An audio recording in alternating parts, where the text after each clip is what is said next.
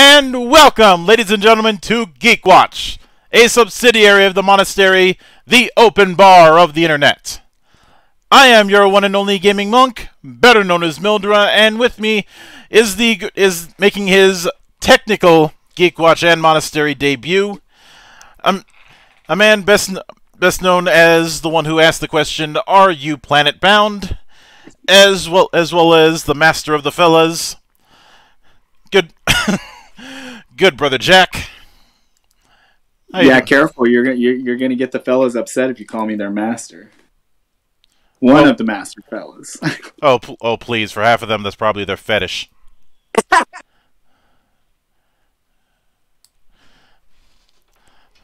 How you doing, Mildred? I am doing good. I had a bit of an encounter with turkeys this morning, just hanging around outside my office. Well, yeah, we got lots of them in Northern California, I promise you. Mm-hmm. To which, and I remember some asking my coworkers, "Who cursed me with these turkeys?" and somebody said, "I did." I'm like, "Shame on you." He's like, "You will appreciate the turk." To which I immediately said, "Oh, I do appreciate the turk as dinner." Or as, you know, Istanbul, that once was Constantinople. Thank you, Turks. Don't fucking start with that thing. But this is a return of a little side series that we started a while back with the eternal late and gay Doku, called Monastic Therapy. Because there are some times where either myself or one of the dear colleagues here in the temple goes through something so bad and a show so terrible that they need to get it out of their system before it lives too much rent-free in their heads. Yeah, before it rots our brain. Mm-hmm. Now, last time we did this, it was with High Guardian Spice, which the spice did not flow, and that thing is going to be referenced for years to come as a masterclass in bad writing and bad animation, and what not to do to read the room because you went with a Western cartoon on a service that is catering to weebs. Yeah.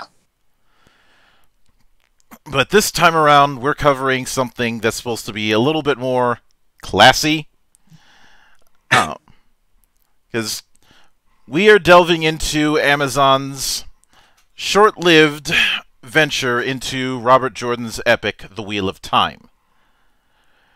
Possibly very short-lived, but we'll talk about that. Mm-hmm.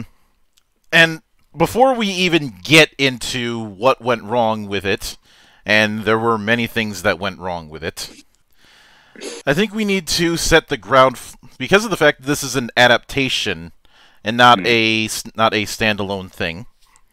I think we need to set the foundation before we even get into the TV series and what went wrong with it.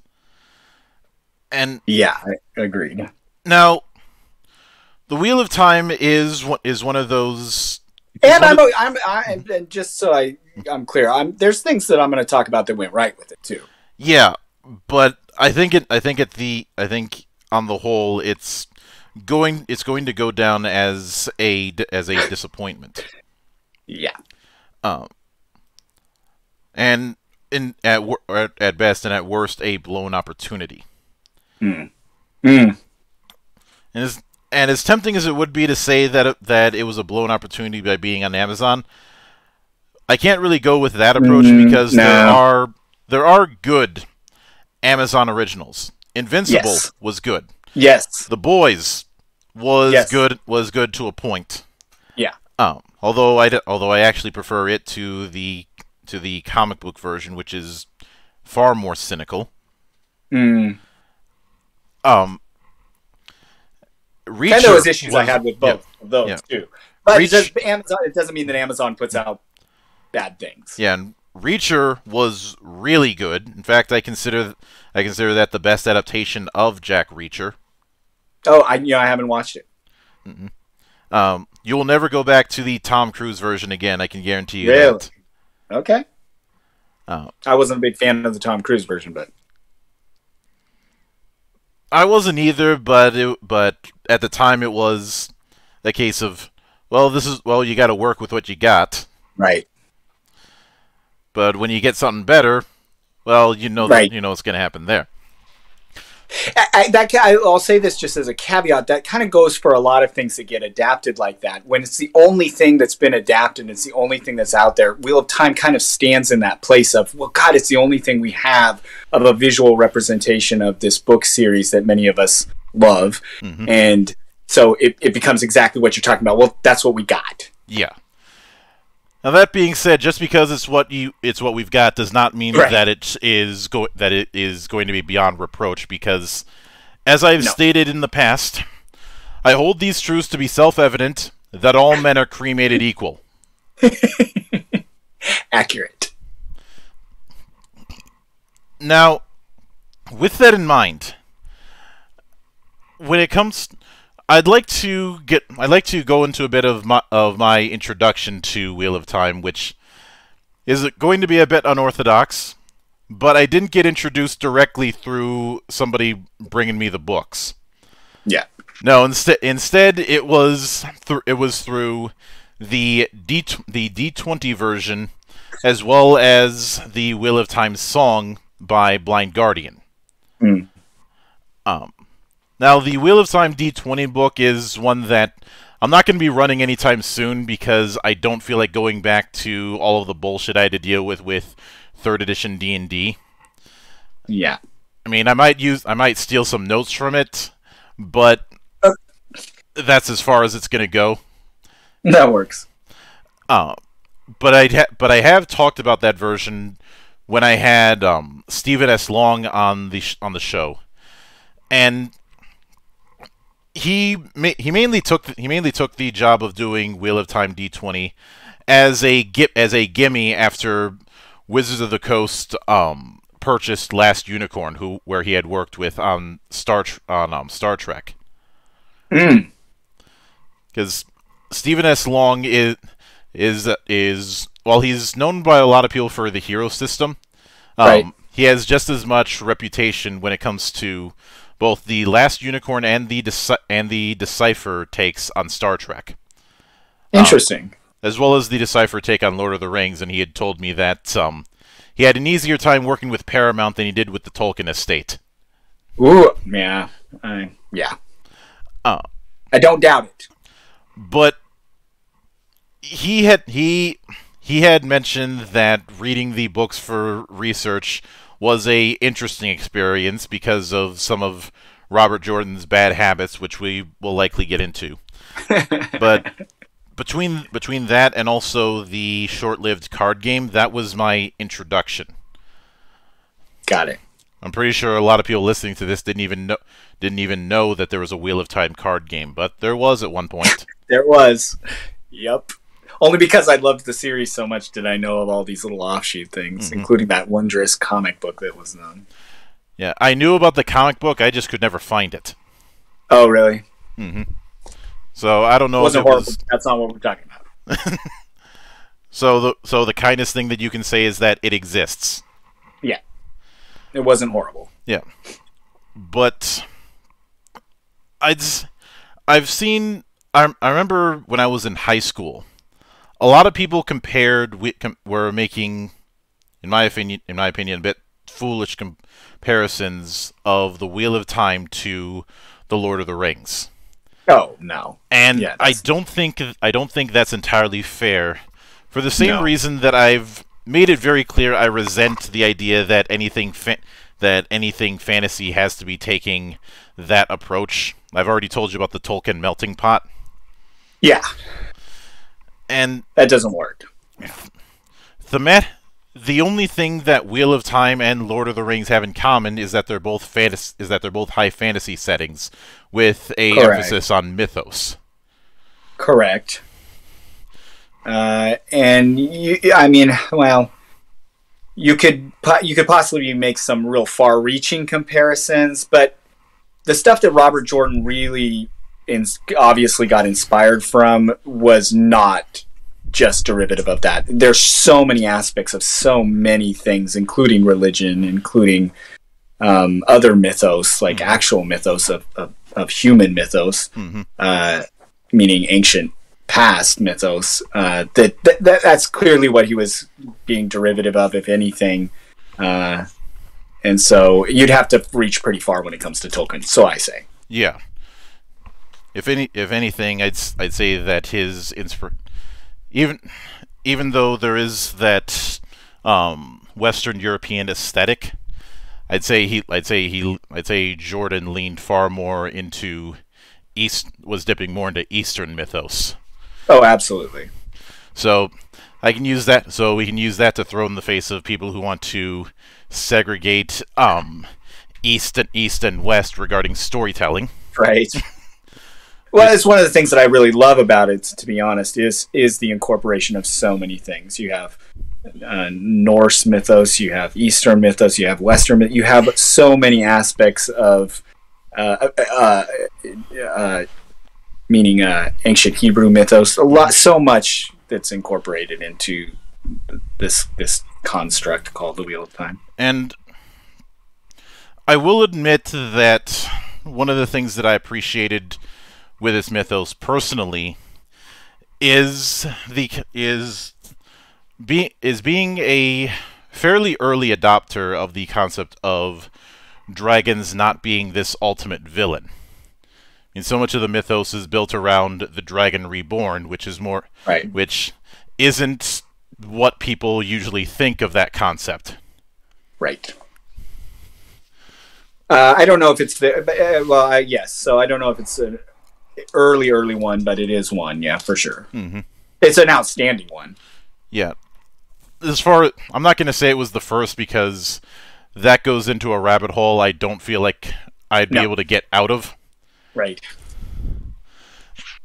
And whenever you're dealing with what comes first in anything mythology related, you may as well take the 2-liter challenge. Right. I.e., drink 2 liters of any kind of beer and then throw a dart at a dartboard. There you go. Don't do the 2-liter challenge, folks. If you do that, I take no responsibility for what happens. I'm pretty sure your insurance policy won't cover it either. Yeah.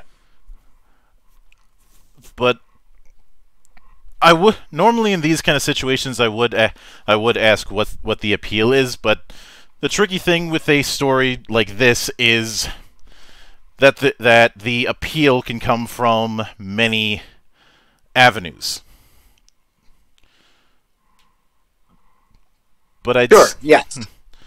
Yeah. But I'd say some of the major ones is being a very strong coming of age story. Yes. And I'd say another aspect is the fact that it was doing mythologies in a way that was more of a gestalt than something that was focused on one subculture. Because as much as I like Tolkien's focus on the mythos of the British Isles and some places outside of it, Wheel of Time is the kind of gestalt that you see a lot in. Honestly, you see a lot in Japanese pop culture in a certain sense. Sure. You know how the religious scene in Japan is this hodgepodge mix between three or four different religions just crammed together all at once. Yep. You kind of have that with the world that the Wheel of Time presents. Agreed. So that's why I often say that while it's certainly wearing the skin of what a lot of people consider high fantasy, that's where the comparison begins and ends. Once you peel the layers back, that comparison is not as strong. Yeah, I will say that was one of the appealing factors for a lot of people, though, is that it felt like and if I'm just roaming a bookstore, the covers look like, and this series makes itself appear to be high fantasy. Mm-hmm. Oh, great! I'm going to get another great high fantasy series. You know, Tolkien, and we can name many others, right? Mm-hmm. And so, okay, this is a new high fantasy series. Let me check this out. That was essentially my introduction to The Wheel of Time. It was up there on the bookshelf, real pretty cover, Eye of the World, and then it didn't really change for me. So why this series is so appealing and important to me is that it influenced my creative, it inspired my creativity on so many levels, the content itself. But I got to meet Robert Jordan around the time that The Shadow Rising came out. Mm-hmm. And we sat down and had a great talk. And the reason I appreciate the man and his writing so much, the stuff that a lot of people will criticize about the writing that we may or may not get too deeply into, I often find endearing because I just find the man himself endearing. Mm-hmm. And so when I got a chance to sit down with him, he gave me 2 nuggets of wisdom that have been a mainstay for all of my creativity, especially around Planetbound. I had him sign the book. In fact, I have the signed copy is sitting in front of me as we're talking. Mm-hmm. And he signed it in 92, so I was 16. I had created Planetbound when I was 14. So it was 2 years after I created Planetbound, and I sat down with him, and he had just come out with The Shadow Rising, which is the 4th book. And I said, so how many more books? And he said, I don't know, like 2 or 3. Yeah, right. But he said, but what I'm going to tell you, he's sit down. And he took the time, this 16-year-old kid, he took the time to sit down with me. He's like, sit down. And so I sat down as he signed in the book. He said, but I'm going to tell you something. He goes, I know every word of, he goes, I know every word of the last paragraph of the last book by heart. Every word. And I said, really? And he said, Jeremy, whatever story you're going to tell, without even knowing me, this guy, he says, whatever story you're going to tell, always know the end before you begin. And I said, got it. And then he goes, and the second thing is, I'm not going to stop writing in this world until I've written everything that I want to write about this world. So however many books that takes is however many books that takes. Mm-hmm. And I go, okay, got it. And so Sanderson, I was reading yesterday, fun fact, I just read it yesterday. I had never read this interview with Sanderson. And they were going over things that what he experienced in going through Robert Jordan's notes. And he said the only thing that he had, because he knew he was going to pass away, so he had prepared the next writer, whoever that was going to be, with his notes, right? And he said the only thing that he had written out verbatim was the epilogue of the last book and the very last paragraph, verbatim, and could not be changed. Of course, because that's exactly what he told me, because I know the end before you begin. And a lot of people talk about the ending of that epilogue and have mysteries around it. I don't have mysteries around it. I'm clear what he meant. We won't get into it now, but that's my endearing factor, why I love this series so much, because it had me create the end of Planetbound at that moment in time. I went home and created the end of Planetbound before I began. And when I think about the series even now, and as the game will come out this year, guys, I won't stop writing in Planetbound until I've written everything that I want to say about the story. So he gave me those 2 nuggets of wisdom that I just hold so dear to me. And so this series definitely has a special place in my heart for that reason. But over as a whole, just as fantasy and world building and telling the hero's journey, I mean, I think that's a huge appeal. He tells the hero's journey with every single character, and there's like 1,000 main characters in this series, right? And every single one of them has an incredible hero's journey. He was just a master of arcing heroes, and whether that got, drug on, like some people complain, or things were lamented over and over and over. If Nynaeve pulls her braid one more time, I'm going to flip out. Stuff, yeah, he still was a master at it. Very, very well done. That does bring me to one of the problems that a lot of people cite with Robert Jordan's writing.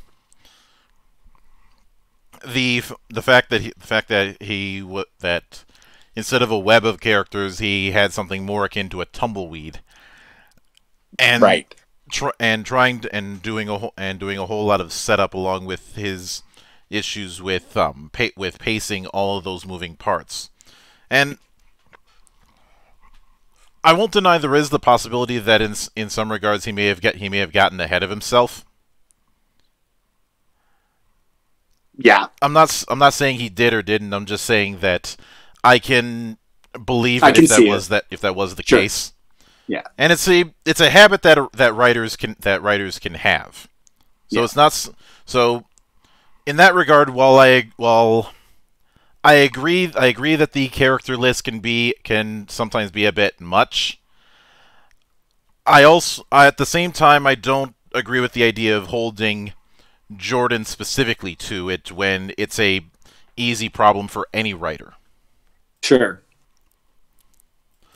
Oh, and in fact, I'd say he's handled a large cast of characters better than some writers I can think of. Martin. I really need to get that taken care of. Yeah, get that one out. But I think it's for that reason that when Sanderson took over, he decided to split the final book in two. Yeah. Which ultimately may have been for the best. Sure, and I don't know if he could have done it otherwise. Even though he was, so I'll say I'll briefly say something about the difference between. And I'm sure that you're going to preface a lot of this, and I'll just preface it here now. There's probably things that we're going to talk about in this series that would be considered spoilers. I'll try to be cognizant of that, but in the end, it's been out there for long enough to where if you're listening to this. The first book came out in 1990, I think, right, and the last book came out in 2013. Right. I think by this point the statute of limitations has passed. I fully agree. So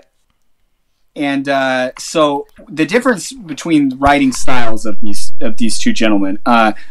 First of all, I will say that for the task that Sanderson had, I have to applaud the man. I mean, you are taking a much-loved series and a man who people cared about because of this series and because of his writing, and not just The Wheel of Time, his other writing too, but mainly The Wheel of Time, and you're going to be responsible to complete this epic for him and for his fans and for the fans of the series. And so just that he took that on and did as well as he did, I have to applaud the man. He was much more of a concise writer, right? We got a lot less of Nynaeve pulling her braid. And though that it also, for me, lost Jordan's voice in that, which was okay. Meaning in the end, it was okay. But I love Jordan's voice, even as the aspects that people complain about, and so missing his voice was a tough one for me, for sure. Now, when it came to the announcement that The Wheel of Time was going to be getting a TV series adaptation that was going to be on Amazon Prime. When it was first announced, my attitude was one of cautious optimism, especially given that when I looked at the people involved, I didn't see a whole lot of names that screamed experienced. But I give everything a chance, and Buddha only closes his eyes 3 times. Yes, and that in fact was one of the reasons that actually got me excited, is because, okay, great, we have some fairly inexperienced cast, some very inexperienced producers, and maybe, just maybe, these are people, and this is one of my, we'll talk as we go through this, when you're adapting anything, meaning you're interpreting one medium to another, and very often when we're talking about that, we're talking about interpreting a book, a comic, a graphic novel into a medium like film, animation. Sometimes animation to film is another one, like live action. So often, when you're translating medium, I think a very important aspect, there's several important aspects to me, but one of them is that you very much handle the original medium with love and care. And you can tell when that is done. When you have original content, and then something is being done with original content that is done with love and care, i.e. for Star Wars, The Mandalorian is a great example of that, seasons 1 and 2. You could tell the people involved really cared about Star Wars and really cared about this story, and then you have Book of Boba Fett, which was, okay, let's have this great idea and throw it out there, but we have not taken care of this character. We're not taking care of the love that people have for this character. There was no obvious finite care for the character or the story they were going to tell about the character. So that's what got me excited. I'm thinking, okay, brand new people, maybe these are just people who effing care about Robert Jordan, and that's why they were picked. Mm-hmm. And maybe they're going to just produce something with love and care. Yeah. So it actually got me kind of excited to see this, fairly fresh cast, fairly fresh producers, people involved. Mm-hmm. Now, supposedly, live action adaptations were in talks all the way back in 2000, which may have been a little premature. If you ask me. But truth be told, this happens a lot where talks of live action adaptations of a book are optioned. But a lot of times the option is brought up by a studio and nothing comes of it. Or it gets crashed heavily especially by fans. I think a lot of studios that I've heard and read articles, they react to the fans going, "Oh, what are you talking about? You're going to try to," especially something like The Wheel of Time. You're talking about a serious undertaking, 14 massive tomes into a show. Holy smokes! They talked about it as a movie at one point too. Like, and I think the reaction from people is, you just can't do it, or you can't do it well. I think we'll hold that topic for one moment. Okay. But I say premature largely because I'm not a fan of adapting works in progress. Even going back and rewatching Akira, I can't help but notice all the things that differ from the manga. Right. Because the film was made before Akira had actually finished its run in manga. I think it was in Young Animal at the time. All that was really finished was the first 2 volumes. And if you've seen those big ass volumes of Akira going into That's what any I'm saying. bookstore, exactly. Yeah, if they had tried to do it prematurely, that would have been important. It would have really, and there was ways that they Game of Thrones did that we'll talk about anyway, and that was Sanderson's comment, but the Game of Thrones is an example of that. It's not done yet we're moving along with a TV series. And now, whenever it comes to that, I know some people will bring up the various adaptations of ongoing manga into anime form, and that is a very special case with very special circumstances. Because originally you had weekly stuff going, but in order to give writers time, you would have filler episodes or even full filler arcs. You don't have that as much nowadays. No. You have a very stop-start thing regarding seasons. Right. Which ultimately is for the best, because nobody likes any of those filler seasons or any of those filler episodes for various anime. Agreed. But trying to do it in 2000, even if the first movie of sorts came out in 2005, it would have still been a little bit early unless there was a whole lot of collaboration. Yeah. But the reason I said that sometimes these things get optioned and nothing comes of it, because that's exactly what happened with a novel series that happens to be one of my personal favorites, Tales of the Otori. Okay, I don't think I've read it. It is a very good samurai fantasy by Liam Hearn.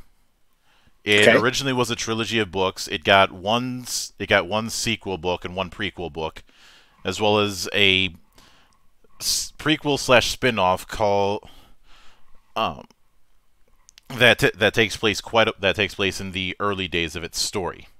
But Mm. that's a whole other series. The the movie rights were optioned by Universal several Mm. years ago, and I have heard nothing about it since. Yeah.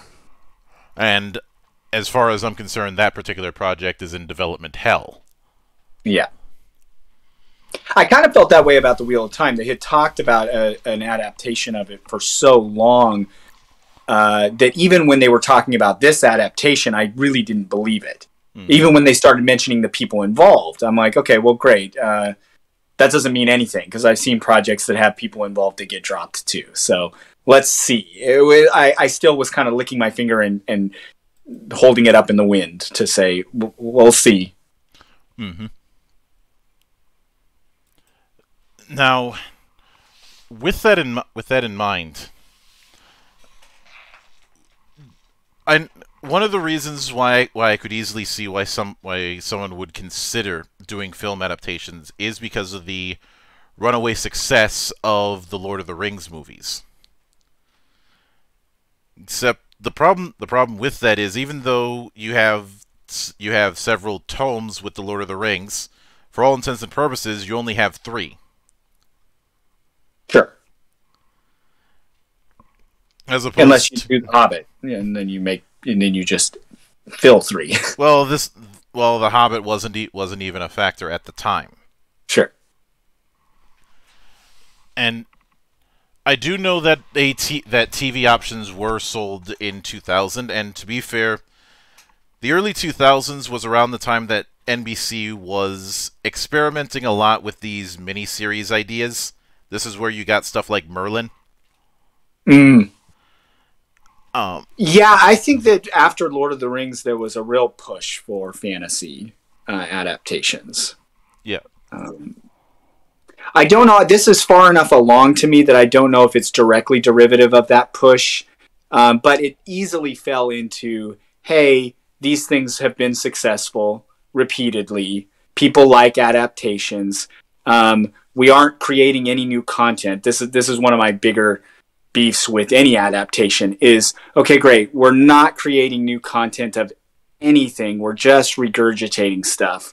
So I have a general overarching problem with the fact that we seem to be made of a culture in America where we regurgitate because we are not creating new ideas. So we're just finding something that was popular at some point, and let's find a way to put it into another medium or look at it through a new lens, or explore it from a different facet. That is not great. I don't want to delve too much into that, but I will say that when people lament that issue, they're only looking at one half of the problem.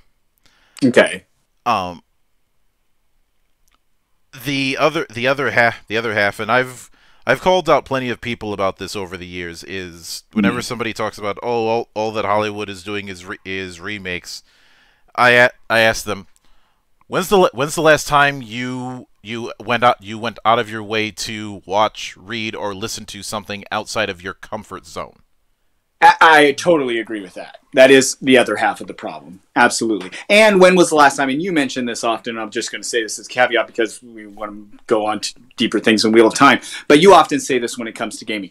If you're going to complain about it, if you're going to say something about it, what are you doing that's any different? Or what are you doing? Are you creating content yourself? Because guess what? We live in a place where we can create content on our own, and there's a lot of ways to self-publish. So what are you doing that's different other than complaining?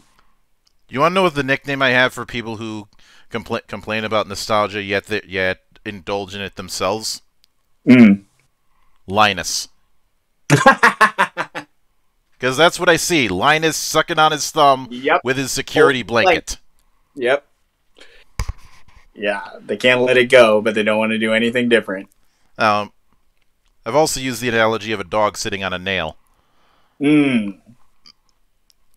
But But that's an issue that I've talked about plenty of times over the years, and I don't want to belabor the point. But even with that whole 2000 thing, if one were to look at the history regarding the project that we ended up getting, you see a lot of hot potato. Yep, unsurprisingly. Mm-hmm. And to me, that speaks to this is one thing that I will give them. They took on what I consider to be a monumental task. Mm-hmm. This to do any adaptation of 14 tomes, meaning in hardback 800+ page books, and to put it into a television series, that is an undertaking. And the bravery, I don't want to say the balls to even do something like that, is pretty wow. That they even really moved forward with it. I'm a big fan of the Prey novels by John Stanford. And when that has gotten adapted into film, I knew that was going to be dead on arrival, because you think 14 books is bad? The Prey novel series has more. Oh my gosh. Yeah, I wonder about things like that. It makes me wonder if they should even be adapted into mediums. But I will say that when you do go about it, there's just criteria that I have. Number one, you have to love it. And that was one of my first things about The Wheel of Time, is every single episode had a different director and a different writer and a different adapter. Every opening credit scene was completely different. The only thing that was the same was the cast. And I was like, oh, holy smokes, this is not being taken care of from one to the next. This is all very individual. Mm-hmm. The last person did what they did, and this person was handed what to do next. And I thought, oh, you really put some burden on these people. Story. It's almost like, here's your part of the story, adapt it, have fun, and fit it into an hour. You know, it's like, wow, that's how you handled it. So as soon as I saw that, I thought, wow, the approach was obviously not one of a group of people that had a genuine care for the series, at least from my perception. Maybe that's not accurate. Maybe there was some sort of internal source that I'm unaware of. But it seemed to be that it wasn't a group of people that had a genuine love and care for this book series that were going to carry it all the way through. Mm-hmm. For me, having people handle writing, adapting, and directing on an episode by episode basis, what that tells me is a ship without a captain. Yeah, because since we brought up the Lord of the Rings movies, let's consider the fact that with those movies, all roads lead to Peter Jackson. That's right. With the Mandalorian, all roads led to Jon Favreau. Correct. Or to Filoni. Correct. Mm-hmm. To them as a pair, really. Yeah. When you're taking on this kind of project, the only time you can really do the individual directors is when you have something that is serialized, where you have a collection of individual stories. Yeah, Star Trek is a great example of that. I mean, you can definitely have, because you're telling very individual stories. It's often not story arcs unless you're getting into the newer stuff. But when it was very serial, meaning this is episode by episode by episode, you could have different directors, and it didn't matter. Different writers, different, all of it. Mm-hmm. Granted, when it comes to television, I find that the writer has more authority than the director does. That's not to say directors don't have authority. It's just that writers have a bigger say in terms of the episode-by-episode direction. Sure. And I would say that that's probably the case in this too, because they didn't really necessarily have the writer. They called it an adapted by, and then they would have the person's name for each episode, and it was a different person per episode. But the problem with having that many people in the kitchen is, well, as the saying goes, too many cooks spoil the broth, but at least everyone's to blame. Yeah. And in this kind of case, because of the fact that you don't have somebody to to be that unifying force.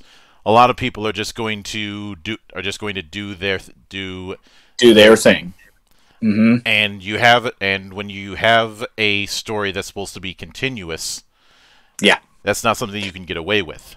Makes it ever so challenging. And I don't know, of course we don't know the details, at least I don't. Like, I've never read the details of why the actor who played Matt, which his name is escaping me at the moment, why he left the series, but I can imagine that could be a frustrating aspect as an actor too. Like, I have to deal with an entirely new crew essentially telling me what's brand new for my character now. And it's not going to be necessarily consistent with what was the last time we were filming. I remember speaking to someone who had directed a lot of television for Nickelodeon back in the 90s. And one of the things he said was that it's important to have a series Bible, whether you're doing an adaptation or anything like that. Absolutely. Some sort of document that you can point to and say, these are the characters we're working with, these are their arcs, this is the world that we're building. Yep. To make everything consistent. Yep. Planetbound has one. I have a very extensive Bible. Mm-hmm. And I know some people might bring up that you have multiple writers and editors when it comes to comic books. I'm not a fan of that particular model in comic books either. Yeah, correct. And apparently the audience is either. If you look at the diamond numbers in terms of what graphic novels are actually selling. Correct. Yep. That's right. The ones that end up selling are those ones that are consistent. Well, and not just that. The market share when it comes to graphic novels these days is dominated by manga. Oh, it sure is. Well, with a lot of manga, you usually have one set of writers and editors. That's right. Oh, it's very consistent. Mm-hmm. The other thing that I think, so I'll go on a point that I feel like they did do well. When you're translating or interpreting mediums from one to another, the other thing that I think is important to consider is know your medium and be okay with the medium. And that it can't be the medium that you're coming from. They are different mediums. A novel is told and produced in a very different way than a television series or a film is. One of my favorite examples of that is Dune. The original 80s Dune tried so hard to take what Frank Herbert did in that novel and put it on screen. And while they did do some visual aspects of it, there was so much dialogue going in on Paul Atreides' head because that was what was happening in the book. So they didn't know how to translate from one medium to another. So they just had ongoing dialogue inside Paul's head constantly. Mm-hmm. And so instead of knowing that what your medium is, so the current adaptation of Dune, which I actually cared for very much, instead of having Paul have this long conversation of Arrakis in his head, he's watching a projector, which totally tells me something about the world. We know that this world comes from a place where technology is all machinery, meaning it's all analog. Because of the android war. We don't need to be told that, but we know that Paul is watching on a projector, and and that's the projector's telling me what the thoughts we normally had about Arrakis from Paul in the first adaptation and in the book. So knowing what medium I'm putting it in and adapting it with something that feels, this is my third point about adapting a medium or adapting from one medium to another. If there is a difference, it should feel, of course. That projector felt, of course, because that fits into the entire universe of Dune. The projector wasn't a thing in the book. But it fits in perfectly for what they were trying to do and not have thoughts in Paul's head. So know your medium, and any adaptation to that medium should feel like, of course. And I feel like there's a lot of ways that they did that really well. Knowing that they were going to a visual medium. For example, the Aes Sedai being clothed in the color that the color of their Aja. That wasn't that way. I mean, they had their shawls, but they didn't always wear their shawls in the books. But having a visual representation of the blue Aja, the green, the whites. Okay, great. Now I have and their rings being very specific to that. Great. These are visual representations of what's in the book, and it feels, of course. It feels like, yeah, well, of course. There was a lot of that I really did appreciate. Even weird, as they got into, because one thing I'll say about Robert Jordan that was a lot of, that he did, and I think he did very well, is he told a very, very clear story about the relationship between men and women.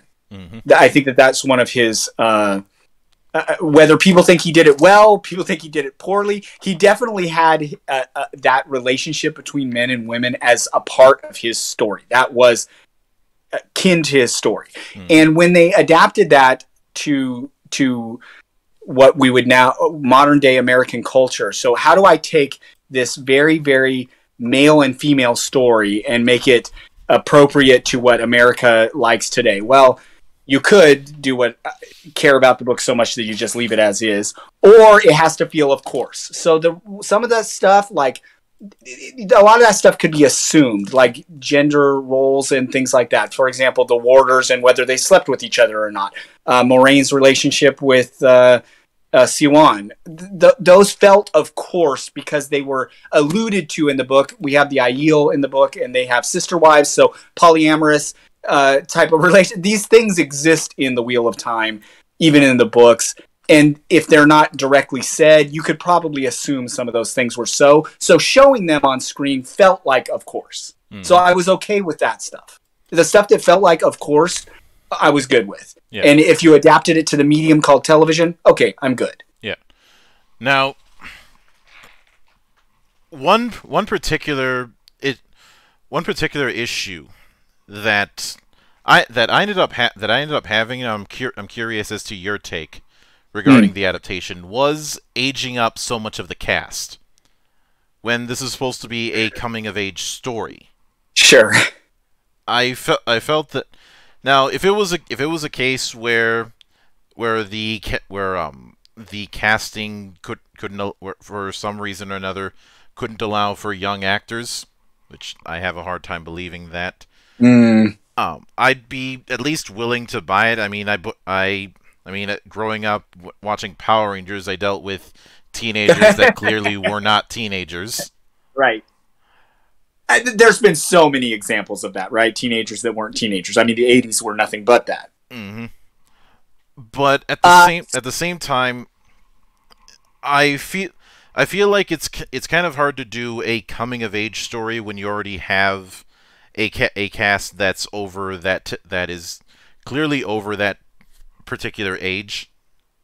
Yeah, over that hump. And so then it does. Okay, so here's my take on it. Here's my take on the cast, period.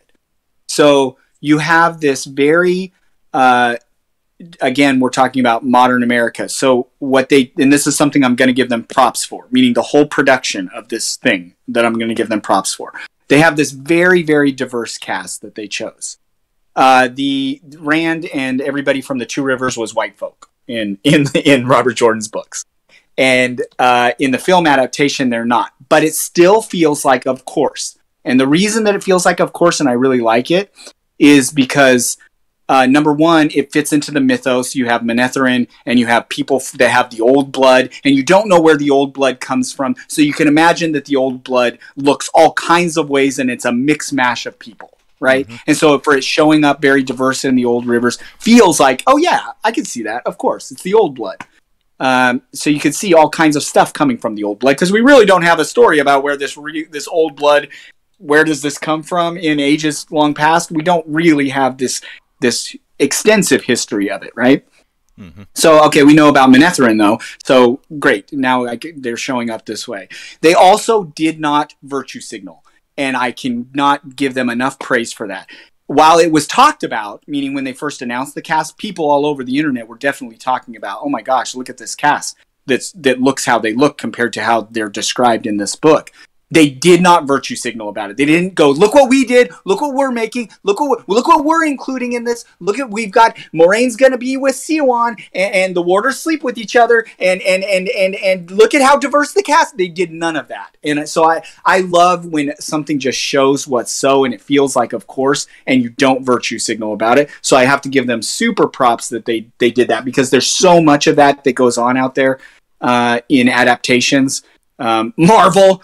And otherwise, that they do nothing but virtue signal. and it makes it so much weaker when we could have accepted. I'll use Captain Marvel as a great example of it, because I really enjoyed Captain Marvel because I went and saw it without hearing any of what they had done about it, meaning any of the virtue signaling that had already taken place. And it was just like, I'm like, yay, girl power movie. I'm loving all the music from the 90s, and my kids are having a blast with it, and I enjoyed the movie until I see all the virtue signaling, and it totally diminished the value of the movie intensely. So any time Hollywood does that to me, you really diminish the value of what you've done, and they didn't do that, so yay. When it comes to what you're talking about, the age range, when they do a cast like that in a coming of age story, yes, you did adapt the interplay between men and women, very Nynaeve to Lan, to Rand and Egwene, Matt and how he would interplay with girls. But in the story, they're, teenagers coming of age. And so seeing adults act very catty, and especially Rand and Egwene, I'm like, come on, you guys. This is like, you're acting like teenagers, and you're like clearly in your mid-20s. So I don't know. There was a disconnect. So I will give you that. If you're going to tell that interplay between girls and boys and romantic relationships of any kind during that period, and you're going to really exemplify that in the going back and forth between characters, then they should probably be age appropriate, and it shouldn't feel weird or out of place. I have been very critical of the writing styles of what I refer to as the club whenever they try and write relationships, because I think the people who are within that club don't understand people, and because they don't understand people, they don't understand how to write relationships except through a warped lens. Now, I think, speaking on casting, I would like to. Obviously, we can't go through all of the cast regarding this. No, we'd be here all night if we did that. Right. And I already did an all-night stream last night. But I will say, I will give them this, is that there was nobody that I was like, no, you are so far off that I'm not okay with it. There was nobody. There was ones I liked more than others, but there was nobody that I was like, that is so far off, I can't even watch this. Yeah. I'm going to stick straight with the main cast members for this. Okay. I'm going to give you the name of the character, and I want you to consider the actor or actress who played them, and I want you to give me a grade between A and F. Okay.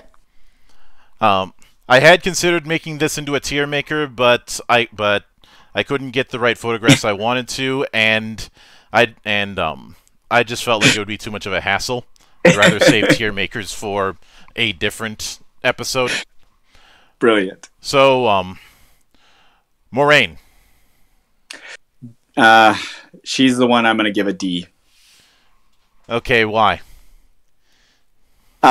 So I have such fondness for Moraine's character.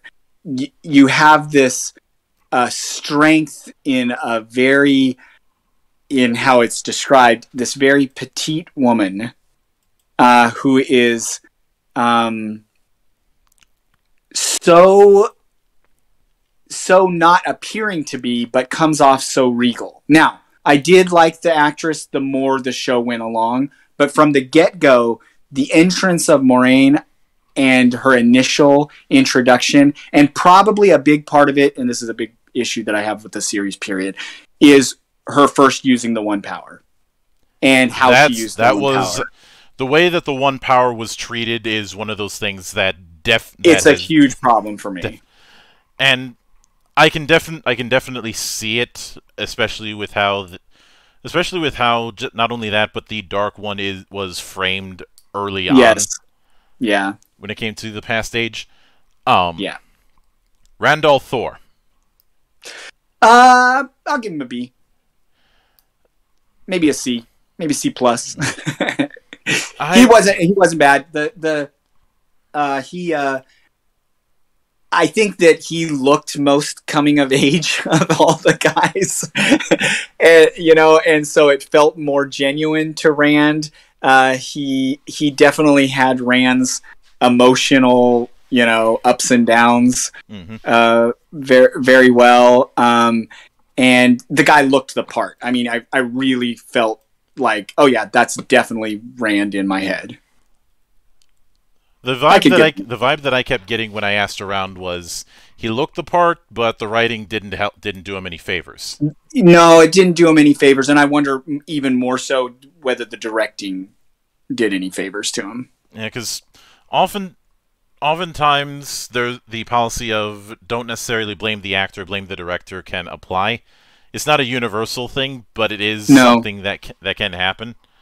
It is something that can happen, and especially when you have such brooding characters. I mean, they make fun of it in the show, and they make fun of it in the book even. I mean, you have these three brooding guys at various times, and to get that down is a challenge in itself. And if your director is not going, hey, buddy, you feel like your whole life is ending because this girl is not interacting with you the way you thought she was going to interact. Those were my parts that I had the hardest time with Rand, is when he would react to Egwene like he does in the book. It felt like him like overreacting to it, and not in the brooding way that Rand, I felt, did in the book. It didn't feel like he was hurt. It felt like he was mad. And in the book, it was clear that he was hurt, not mad. Perrin. So from episode 1, maybe 1 and 2, I would have given him an F. Into the series, once they get to the Tuatha, and when they show him interacting with Egwene at that point, it felt like Perrin. It started to feel like Perrin. He started to walk like Perrin. I wanted that guy to feel like this big Hulk. The way Perrin was described in this book was so awkward and so uncomfortable with his size. And you didn't get to see the guy's size even really until we're like 3 episodes in. And then we have actual pan-outs of his whole body in comparison to the other cast. And you go, whoa, wow, this guy is big. Oh, yeah, he is walking awkward. That should have been shown right from the get-go. And they didn't. And again, I'm going back to the adapters and the directors to go, this is the epitome of that character. This character is uncomfortable with himself. This character thinks he needs to protect his friends, but is also uncomfortable with his size. Why are we not showing that at all from the get-go? We do much later, and so I was more comfortable. I'd give him probably a C to a B, like Rand, later on.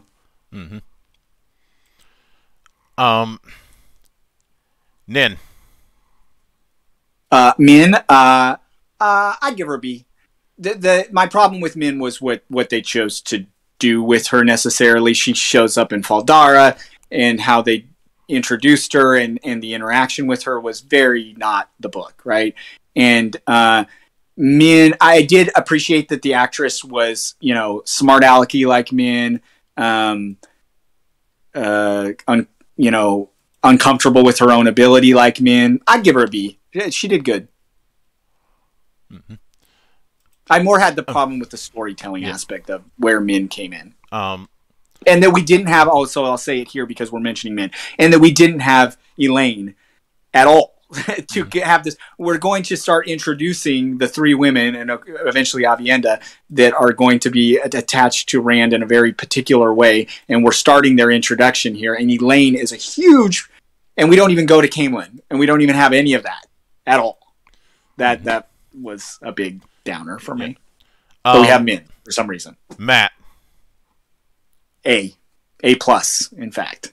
The guy looked way too old, like you said. I mean, he was the oldest looking guy of the cast, but man, he nailed Matt.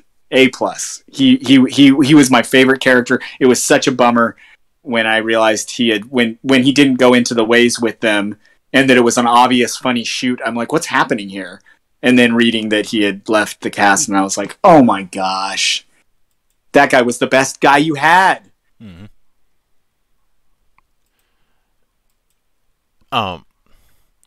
And I loved that they added aspects of, his parents being alcoholic. There was things that they added that were, of course, about Matt and made him that character that was Matt. I mean, he was Matt they gave him reasons to be Matt, but that was the character. It was really, again, I love when they translate a medium and it feels like, of course. Mm-hmm.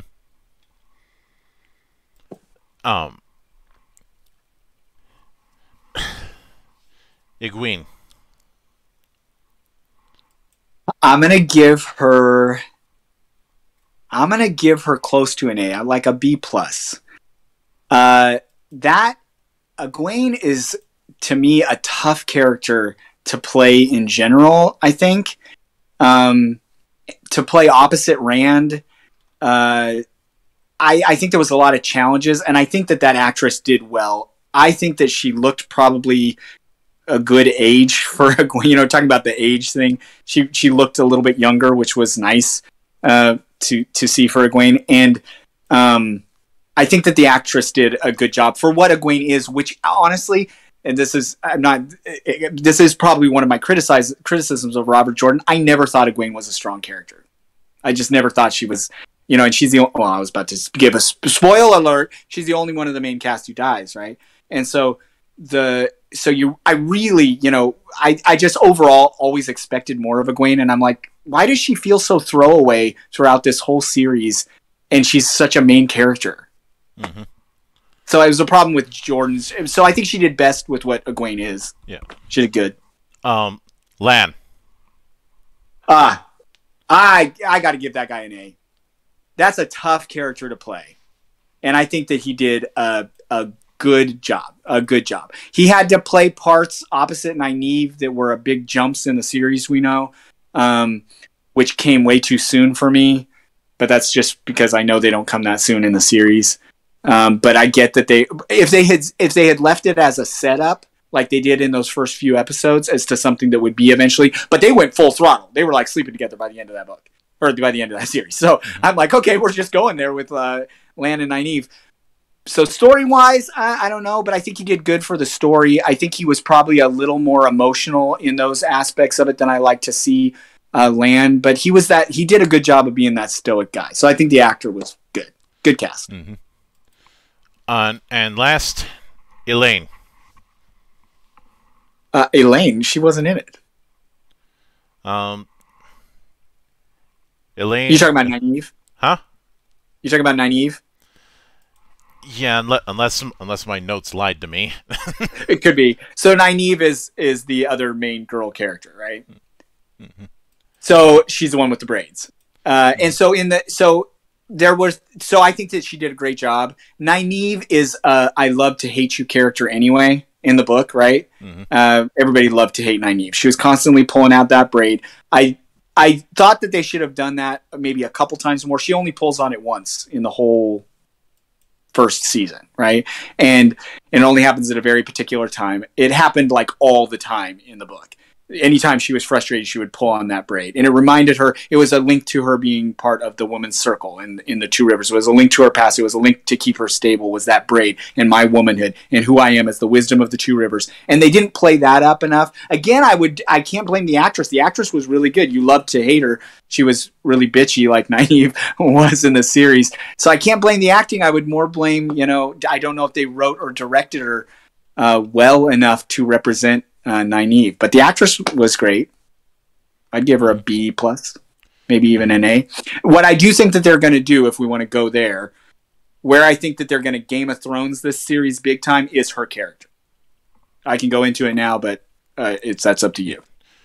Well, since I was going to be shifting into that, we may as well go into that part. Yeah. So the series is we're talking about the Wheel of Time, right? Or excuse me, we're talking about Eye of the World. So that first season is essentially the Eye of the World. Now there's liberties with that, and there's lots of things in the other books that they brought in, especially Lan and Nynaeve's relationship so early, right? Mm-hmm.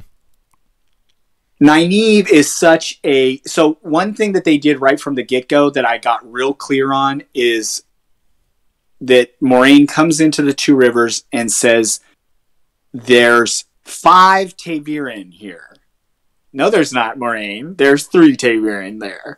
But we're going to expand this conversation around Taviren to include Egwene and Nynaeve now. And Moraine starts talking. I'm like, okay. And now we're going to start, say, the Dragon Reborn can be any of these Taviren. The Dragon Reborn can be reborn as anyone. And can be, we don't know who it could be. It could be male, could be female. We don't know. Dragon Reborn could be anyone. Mm-hmm. So we've set a precedent. And at first I thought, well, they were just doing that as a way to adapt to what modern American movie and storytelling and television is going towards. So we're going to make it less about male and female and it could be anybody. It could be the Dragon Reborn. I thought it was more of that at first until that last episode, which is just, honestly, the series, I could have done okay with the series until that last episode. That last episode is what killed it for me. And particularly, go ahead. That seems to be something I hear quite a bit. That even the people who liked the show have a major problem with the last episode of the season. Yeah. It killed it for me. So I think how they're going to Game of Thrones this is they've already set the precedent that it could be anyone. And I think the twist that they're going to give us that is going to be the alternative to what Robert Jordan and Sanderson wrote is that Nynaeve is the Dragon Reborn. That it's not Rand. So they set up this whole thing towards the end there that she does this something crazy powerful where she sucks in so much of the one power from Egwene and the other Aes Sedai, the former Aes Sedai, or the one who was one of the accepted at one point. She's pulling so much of the one power from them, and she's the one that wrecks the Trolloc army at Tarwin's Gap. And Rand is just down there and has this sort of confrontation with Elsamon that doesn't include any of the Forsaken. That whole everything about that whole everything. So Rand being declared, he's a male who can channel. Got it. He's Moraine's like, it's got to be the dragon. The dragon has been reborn, which is the same line as the end of the Eye of the World. But I don't think that that's where they're really going with it. I think that they're showing how powerful Nynaeve is because they're going to set this up to 180 us. Like we're going to tell a brand new story called Nynaeve is actually the Dragon Reborn. Which, if I'm being honest, that feels like a twist for its own sake. Correct. Which is something that I'm not quite a fan of. And there could be various reasons for it. I don't think, because some people have suggested possibly that's they wrote Matt out, meaning they had to. He leaves the set. They do this kind of weird take with him at the ways to get rid of him at that scene. They reshoot all of the scenes after that, including everything that happened at Fall Dark. So Perrin, Rand, all of them going, and Matt going into Tarwin or into the Blight and everything that happens there. Well, okay, now we're everything that's happening with the girls is a result of that because they couldn't have everybody go in together, so we're just having Rand and Moraine go. Okay, well, we're just adapting the story because we didn't have Matt. I don't buy that. I think that they fully intended to have Nynaeve be the one who was powerful enough to suck in that much of the one power from these other two girls, almost stealing them in the process, or even killing them possibly, and wrecking the Trolloc army. While Rand, and who knows if that is what caused. We don't have. There's so much that happened at the Eye of the World that was just so inconsistent with what we know. We don't have the material representation of Saidin in this liquid form of pure Saidin there that Rand can pull from. That also one of the Forsaken is there pulling from. Agenor is pulling from. We don't have the Green Man, so we don't have any representation of the other Forsaken, so we haven't really introduced this concept. All of a sudden, Baelzamon is there, and we don't know really who he is. But Quain Diar, the Heartstone that's sealing the Dark One, is the big floor. Okay, I can buy that. That can be in, of course, and it breaks. But we don't have any real big epic thing that Rand comes to the realization that that he really is a man who can channel, and the devastating consequences of that, like, is this crushing thing at the end of Eye of the World to him as he comes to after using Seidin to wreck this Trolloc army. It's such a powerful moment in Rand's story that takes him down a notch, 10 notches, because he realizes at that point he's a man who can channel and what that's going to mean for him. And Moraine coming to the conclusion that he's the Dragon Reborn. We have none of that. Instead, we have Nynaeve as the hero of the day, and Rand really didn't do anything. Why? So I think that they're setting that up for a reason. I have the when you describe it in that manner, the term that comes to mind for me is hot-shotting. And this is something I've seen.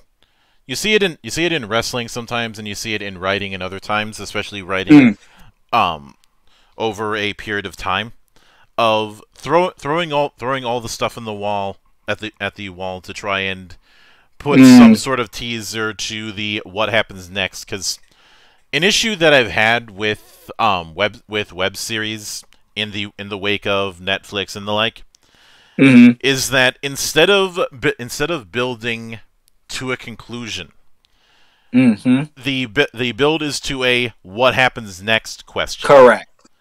The build is to the cliffhanger always. While there are some stories where you can make that work, and where it's appropriate, it is something that is relied on far too much. Yeah.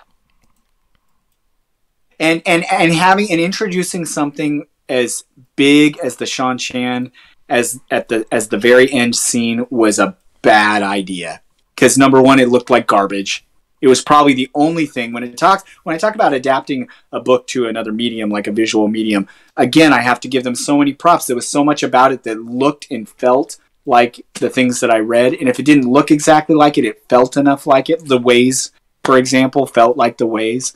And okay, I'm buying it. And then you show this really cheesy CG weird, I don't know what, with these boats and these people that look so silly in this makeup that are supposed to represent the Shan-Chan.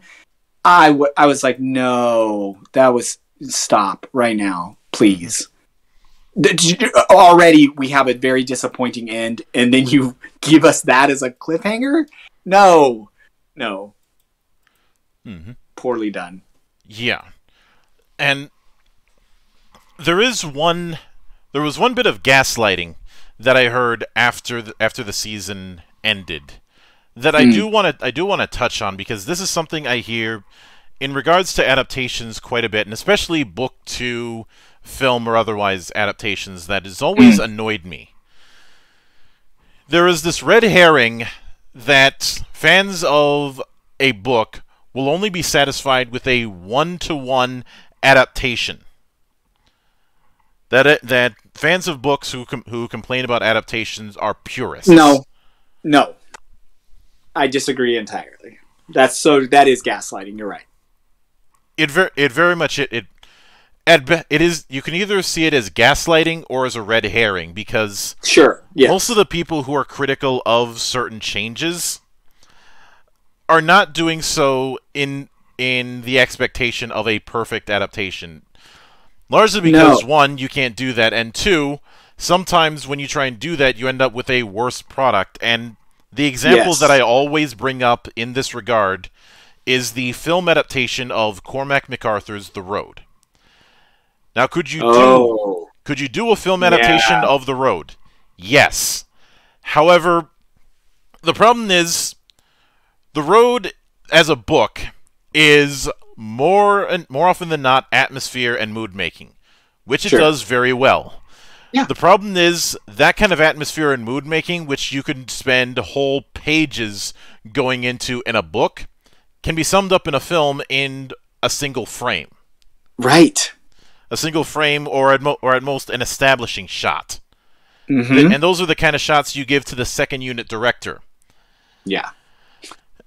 And all the more so, you shouldn't try and do it over the span of 2 freaking hours. Right. And it's the same thing with Paul's conversation in his head in the original adaptation of Dune.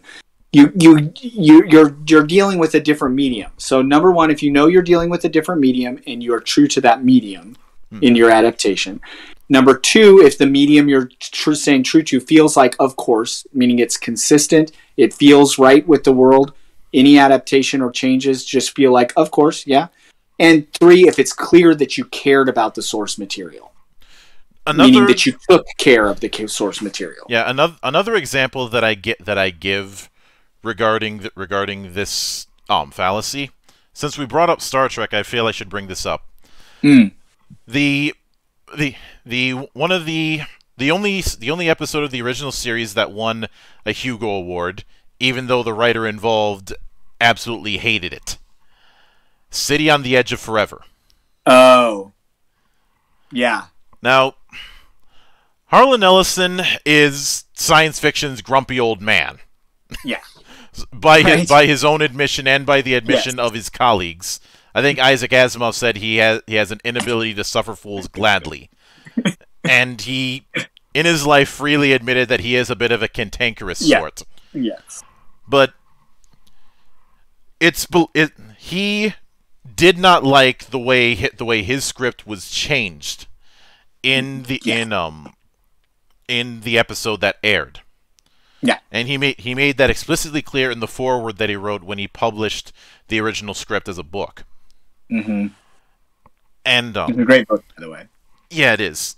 And a lot of the issues that he had with the changes weren't that it was changed from his original script, but rather the nature of those changes and the kind of story that he was trying to tell with it that he felt wasn't expressed.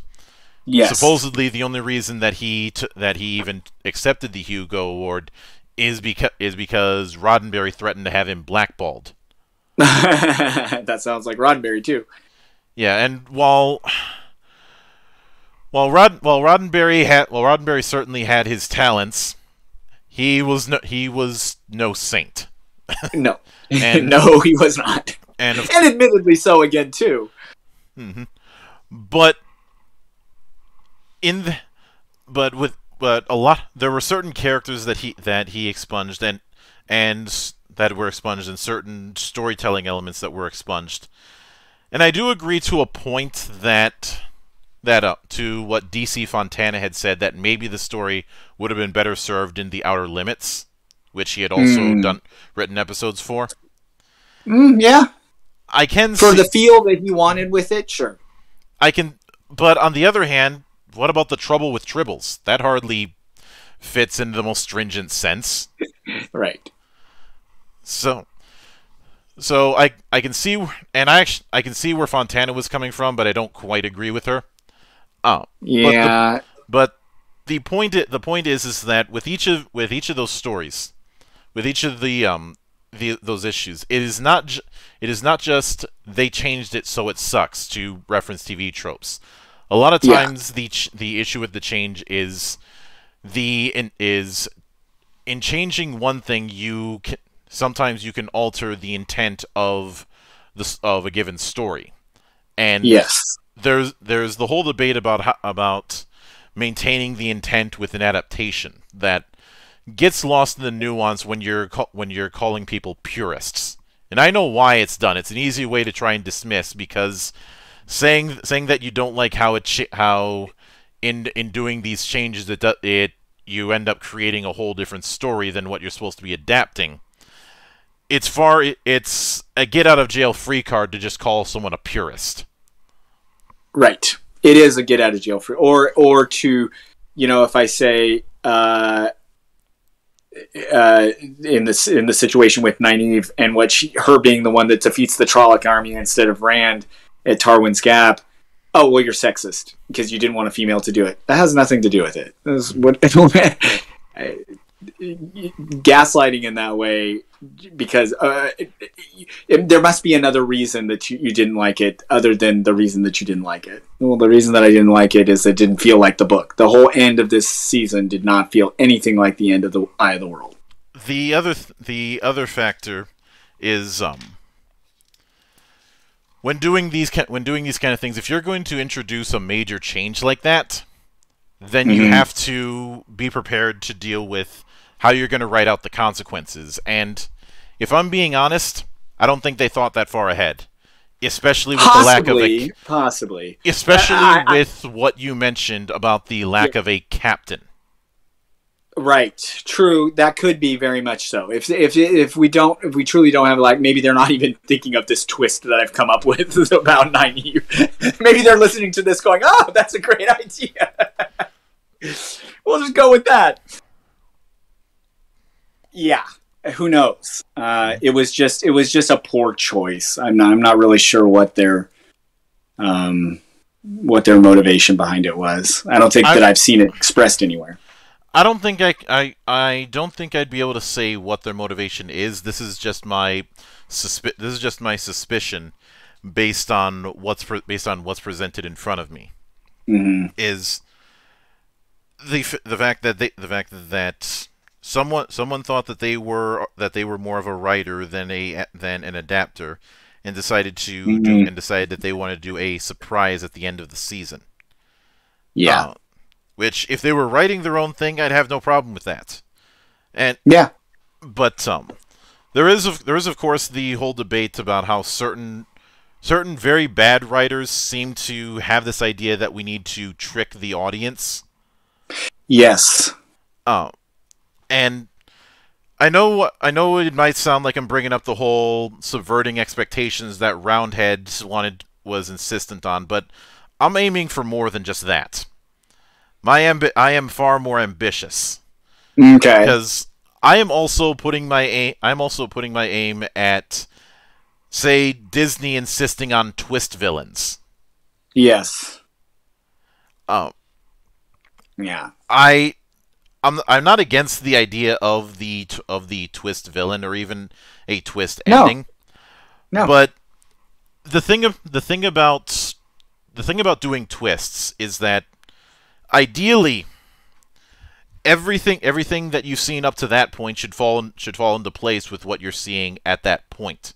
And that you were just that it was there right in front of you. You just weren't looking at it from the proper angle. Yes. It shouldn't feel like, huh? What just happened? Obviously the king of this kind of thing is going to be the Rod Serling era of Twilight Zone. Yeah. But even into the 90s, things like Fight Club and Suicide Kings and Snatch and movies like that, you have these odd little funky endings and weird things happening that are just like, oh, we didn't realize that was that guy the whole time. Yeah, that works. Yeah. I'd say for a lot of, even as far as, I See Dead People. Why can't I think of the name of it? The Sixth Sense is what you're thinking of. Yeah. It's funny I bring that up because a while back we did a whole episode roasting over an open flame the work of M. Night Shyamalan. And that would have been fun. If you dig back in the archives, you can find it. It's called From Maestro to Meme. I'll enjoy that one. And there of course is the fact that within a story that has a twist, as I said before, everything has to fall into place up until that point. And it's something that's easier done when you're dealing with a mystery, because you're not supposed to be seeing all the pieces all at once as the story progresses. Yeah. And it does work well there, but it doesn't have to. Like in this, something like this, the reveal of Rand as the Dragon Reborn to himself, which really doesn't happen until book 3, when he takes Kalendor, meaning the sword. Why?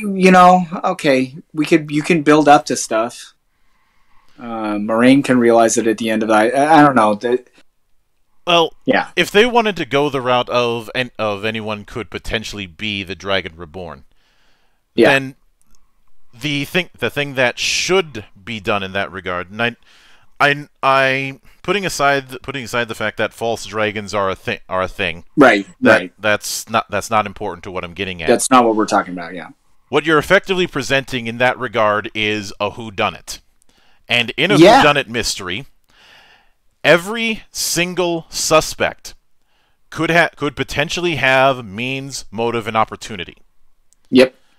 If you're going to have it that there are multiple people who could potentially be the Dragon Reborn, you need to make a strong case, not for one of them, not for a couple of them, but for all of them. All of them. Agreed. And that was a real missed opportunity if they were going to do that. You're right. To use another example, I'm going to bring up a entry from Castlevania. Okay. Specifically, Aria of Sorrow and Dawn of Sorrow. Okay. With Aria of Sorrow, which is absolutely fantastic, the best of the GBA era of Castlevania. Yeah. One of the big mysteries is the idea that Dracula has reincarnated it into a new body. And Graham believes that he is the reincarnation, and because of the fact that he is one of the two people in the story, the other one being Soma Cruz, who has the power of dominance, i.e. the soul dominating power that Dracula has. Of course, after beating him, depending on what sort of souls you have, the revelation is that Soma himself is the reincarnation of Dracula. And that's great. The person who knew about it the whole time is Genya Arikado. Who who they don't even try to hide who he actually is. But in the sequel, Dawn of Sorrow, which is pretty good but not quite as good, all of the bosses are people who were born in the same year that Castlevania was sealed in an eclipse in 1999. Okay. And each of them could be considered a candidate. Okay. The point I bring that up to kind of show a parallel that if you're going to do the whole anyone can be it, you need to put that mystery in the minds of the audience. That's right. Even if it's just something that might, you could argue that it's something that shouldn't be shown. I disagree with that. It can either be someone claiming they are. It could be someone showing a power that they normally shouldn't have. The point of the matter is you put just enough of a seed of doubt that any one of the potential people could be the Dragon Reborn. And while they did do that in these very, very small clips where Moraine would just glance at each of them, well, that's not enough. No, and that's that's only enough to piss people off. Correct. And my family members who had never read The Wheel of Time, my kids, my sisters, we're all watching this series together. And like 3 episodes in, they're like, it's Rand. Like, duh. I'm like, I'm the one that kept the mystery just by going, well, and then I was saying things about the other characters, and they're like, oh, that's true. I'm the one having to give them the mystery, not the show. And you're not even getting paid for this. No, and I'm not even getting paid for this. I have to mention this one other thing this is the thing. This is my big, big problem with the adaptation. When you're talking about using your medium, the visual medium, it was a huge miss for me, the One Power. The One Power as it's described in the books, when you could have done that visually, to me, in so many ways, but I have a very specific way that I can see it in my mind that they could have done, especially from the vantage point of the channeler, which absolutely should have been done. If we saw from the vantage point of the channeler, weaves being made, weaves blending into each other, instead of these wispy white things, and or black things at some points, come on. that is the weakest way to do the one power for me, and then it right from the get go when Moraine used it in the Two Rivers to take down the Trollocs, I'm like, this looks so lame to me. That scene was so epic in the book; it felt epic. And if we had seen from Moraine's vantage point, weaves being created, in front of her from her hands, because I know that's a thing for the Aes Sedai. They're moving they don't have to, but they're moving their hands. So if that's the thing, if she's moving her hands and we see from her vantage point weaves being created into, and being clear that, the one power is a challenging thing. You're talking about weaves of earth, wind, fire, water, and ether, and spirit being made into whatever they're doing to do whatever they're doing. There's so many ways that could have been done. A good example is the opening of the show. The opening of the show when they're actually showing the wheel weaving and strands of the wheel, meaning people, being woven into the wheel, and then it ends up being, these Aes Sedai of all the Ajas in this great tapestry looking thing inside the wheel. That's great. That's a great visual representation of the turning of the wheel and the pattern, and what a cool way of doing that. And then the snapping of one, understanding we're talking about people.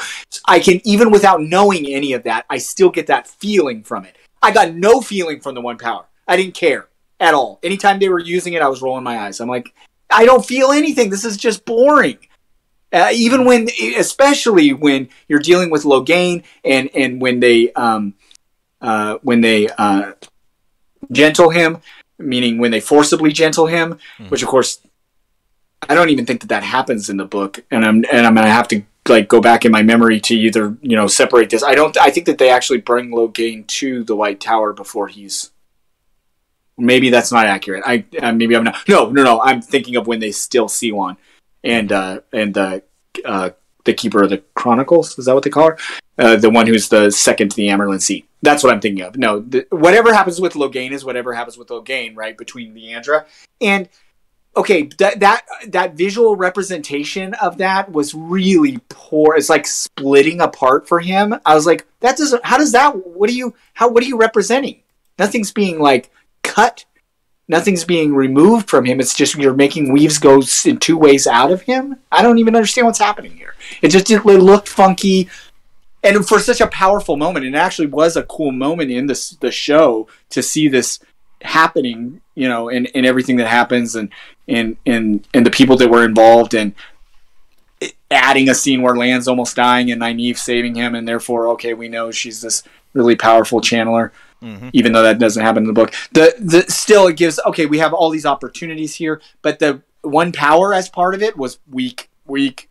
I just felt it was really a missed opportunity when they could have really shown. That was the miss from one medium to another. It didn't feel the same whatsoever. It wasn't enough course.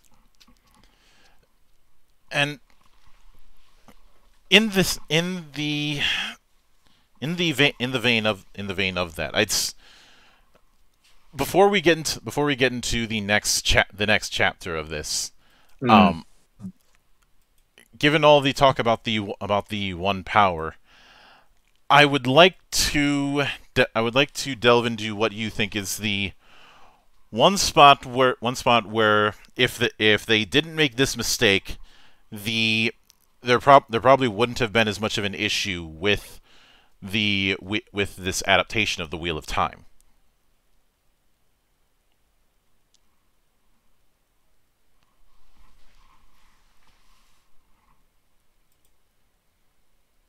It really comes down to that last episode. Them not having the whole group go into having Rand and Moraine go in there alone, and everything that happened at the Eye of the World. That just you have a everything is either okay or yeah, of course, all the way to this grinding halt. And I mean, it was a grinding halt. While there was kind of a weak episode before that too, just everything that was going on in Faldara and Lan and his supposed family. That's not really his family, but they consider him so because he's the last of his, last king of Malkir, and then his relationship with Nynaeve and all that happening. It still was. It was all of a sudden the show got really droll and then you have this very weak ending that had nothing to do with the original source material. Not nothing to do, but it didn't feel like the original source material at all. That's really where the breakdown ultimately was for me. Anything before that was either okay, or yeah, it works in this medium, or yeah, of course. Yeah. Even the Tuatha on, I know people had some issues with that, but really I thought, man, okay, I'm buying this. This works in a visual adaptation of the Tinkers. Okay. The ways, even Loyal, meaning the Ogier, he's described very differently in the book. His eyebrows, the way he twitches his ears, things like that, his uncomfortableness. But the guy played him really well, and it looked like, okay, in a visual medium, I'm buying him as... And I'm watching my kids' reaction to this the whole time. And they were good. They were enjoying themselves and into it and making guesses on things and guessing even things about the book based on what they were seeing. So I'm buying it. I'm like, okay. And then grinding halt. They were like, what is happening? The whole end, the second to the last, and very much the last episode, it just all went. Mm-hmm. So anything up to that point was manageable. Of course, they had to write Matt out, but that was... Matt in the waves was a big deal because he had the dagger still, and no, he didn't have the dagger, but the taint was still on him. So his interaction with the wind, Machin Shin, was this really interesting dynamic, and you didn't have any of that. So now Matt's all the way out of the picture, and he was a very important part of the three Taviran being there at the end was very important. Them together, Matt, Perrin. Because they are the three Taviran, and in this case, if they're going to do 5, okay, great. They've at the points where this is the most powerful is when Taviran are close to each other. So we don't have any of that. We have them all separated at the end of this, and so it's just the whole concept falls apart. It doesn't feel like this doesn't feel like the Wheel of Time anymore. Mm-hmm. Now, with that in mind, I'd like to go over some of the comments that Brandon Sanderson had made on the matter, and get your input on the matter. So the first one comes from an article that was way back in December with his with him taking issue of the way the characterization of Nin and Thom and the introduction of the Tinkers, and this was on his blog post regarding it, and he had been doing feedback on episodes in kind of pairs. Okay. And this was, although I didn't read any of his feedback. By the way, he did say that he didn't provide as much feedback on episodes 3 and 4 as he did for the first 2, because in his words, these 2 episodes were already quite strong by the time they got to me, and I didn't spot any major structural problems or character problems like I saw with the first 2 episodes. Right. He then went on to say, biggest thing I disagreed on was Perrin's wife. I realized that there was a good opportunity here for Perrin to be shown with rage issues and to be afraid of the potential beast inside of him. I liked the idea, but I didn't like it being a wife for multiple reasons. First off, it feels like the disposable wife trope. Beyond that, I think the trauma of having killed your wife is so huge, the story this is telling can't realistically deal with it in a way that is responsible. Perrin killing his wife, then going off on an adventure really bothers me, even still. End quote. I agree. I fully agree. It was so shockingly traumatizing just to see it, and even knowing everything you know about Perrin from, if you're a fan of the series, knowing why they're doing it to show everything that Sanderson just said. Okay, we're going to show he has rage issues. Okay, we're going to show the trauma of something that he really wants to withhold his rage issues about. Well, you could have done it how it was in the book. You just had to pan out a bit and show how big he was and show how uncomfortable he was because of his size. There was other ways to do it. The book did it very well, and it could have been adapted just as well to film. And I totally agree that that's something way too traumatizing to even be able to... Perrin would have been a basket case truly a basket case, and he was sad, but he wasn't a basket case on the level that I would expect a guy who killed his wife, even accidentally, to be. He had suggested instead of his wife to kill Master Luhan. Okay. Saying, as much as I hate to do... Yes. He said, that worked. As much as I hate to do Luhan dirty like that, I think the idea Rafe and the team had here is a good one for accelerating Perrin's plot.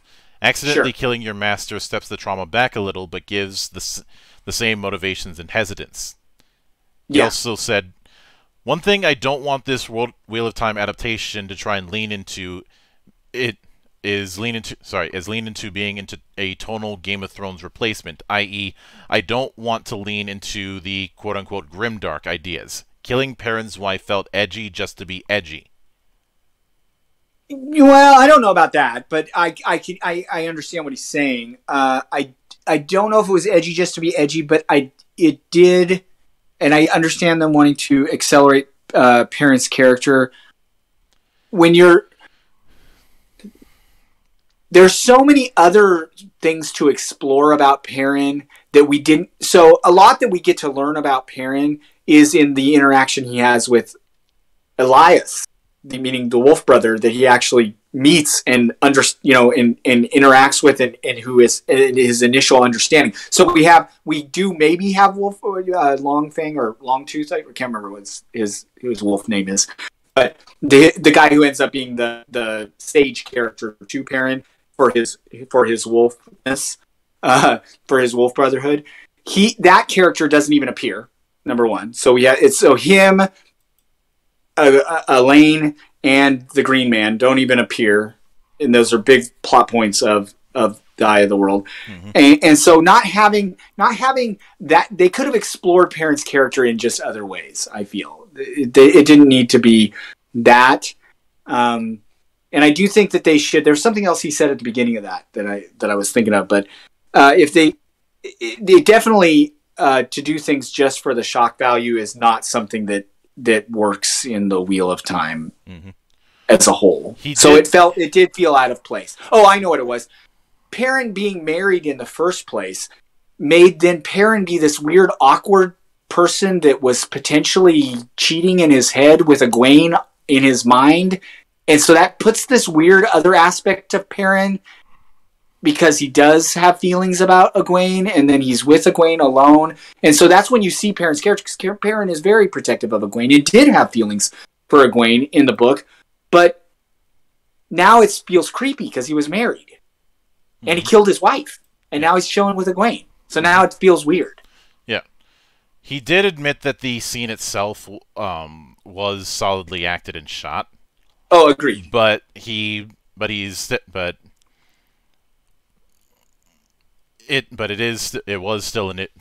don't think he bent on the issue of feeling like it was going to be leaning into grimdark.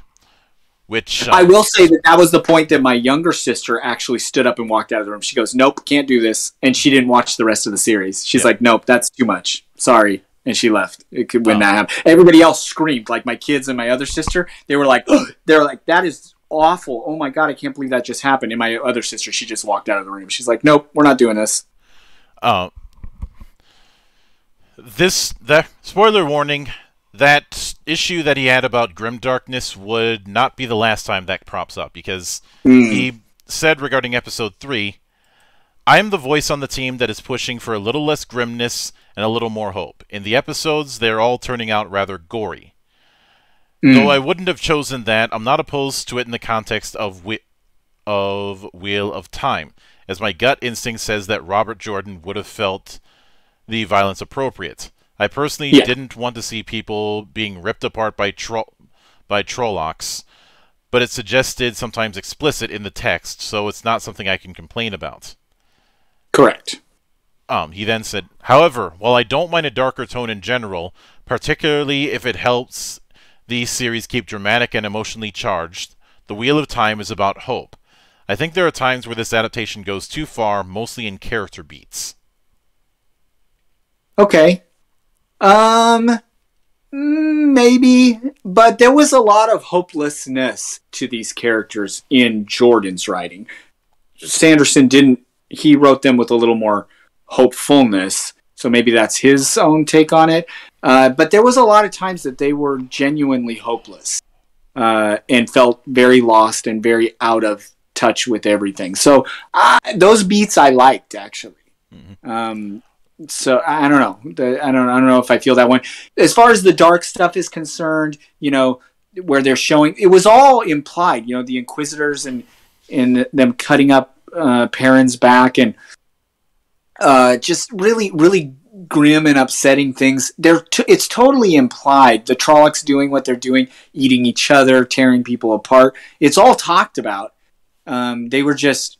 We don't see. That's the thing about one medium to another. You do realize you are going to see some of the stuff that is talked about, or at least hinted at. We now have to visualize this stuff because the hint that sparks the visual of it in our mind, even if it's just hinted at.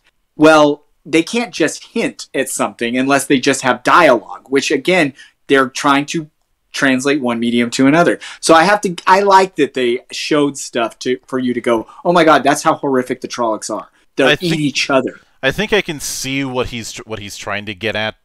I get the sense that his issue is not with the showing, but how it's shown. Got it. Showing it is one thing, but showing it in a way that feels it definitely felt very graphic. Sure.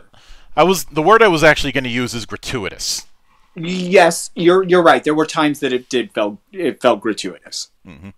and it was definitely over. And I just thought, well, this is what they're going. And again, I have to agree with him because that's immediately what my brain goes to is I think Robert Jordan would be good with that, mm-hmm. and he said the same thing. For some reason, I think that Robert Jordan would be okay with how that was represented. But for me, it was gratuitous at times. It was unnecessarily bloody, unnecessarily entrails. Now, when it comes to the introduction of the Tinkers, he mentions the advice he gave to Raph about it, saying, "Okay, do we have to?" He said that he told Raph, "Do we have to make the people following the Way of the Leaf into ominous dark figures in ragged clothing with terrible dogs? I really feel like this one is going to rub fans the wrong way, and make the series try so hard to be dark and ominous all the time that it starts to be too much. It feels like the story is trying really, really hard to say, look, we can be like Game of Thrones, notice how like Game of Thrones we can be. That's not letting it be itself, or be the Wheel of Time, which has light sequences and characters who are genuine friends and strong world building."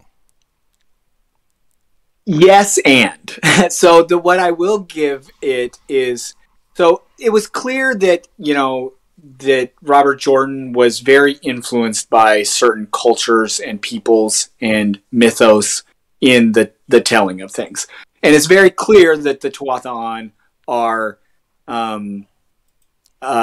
Irish gypsies.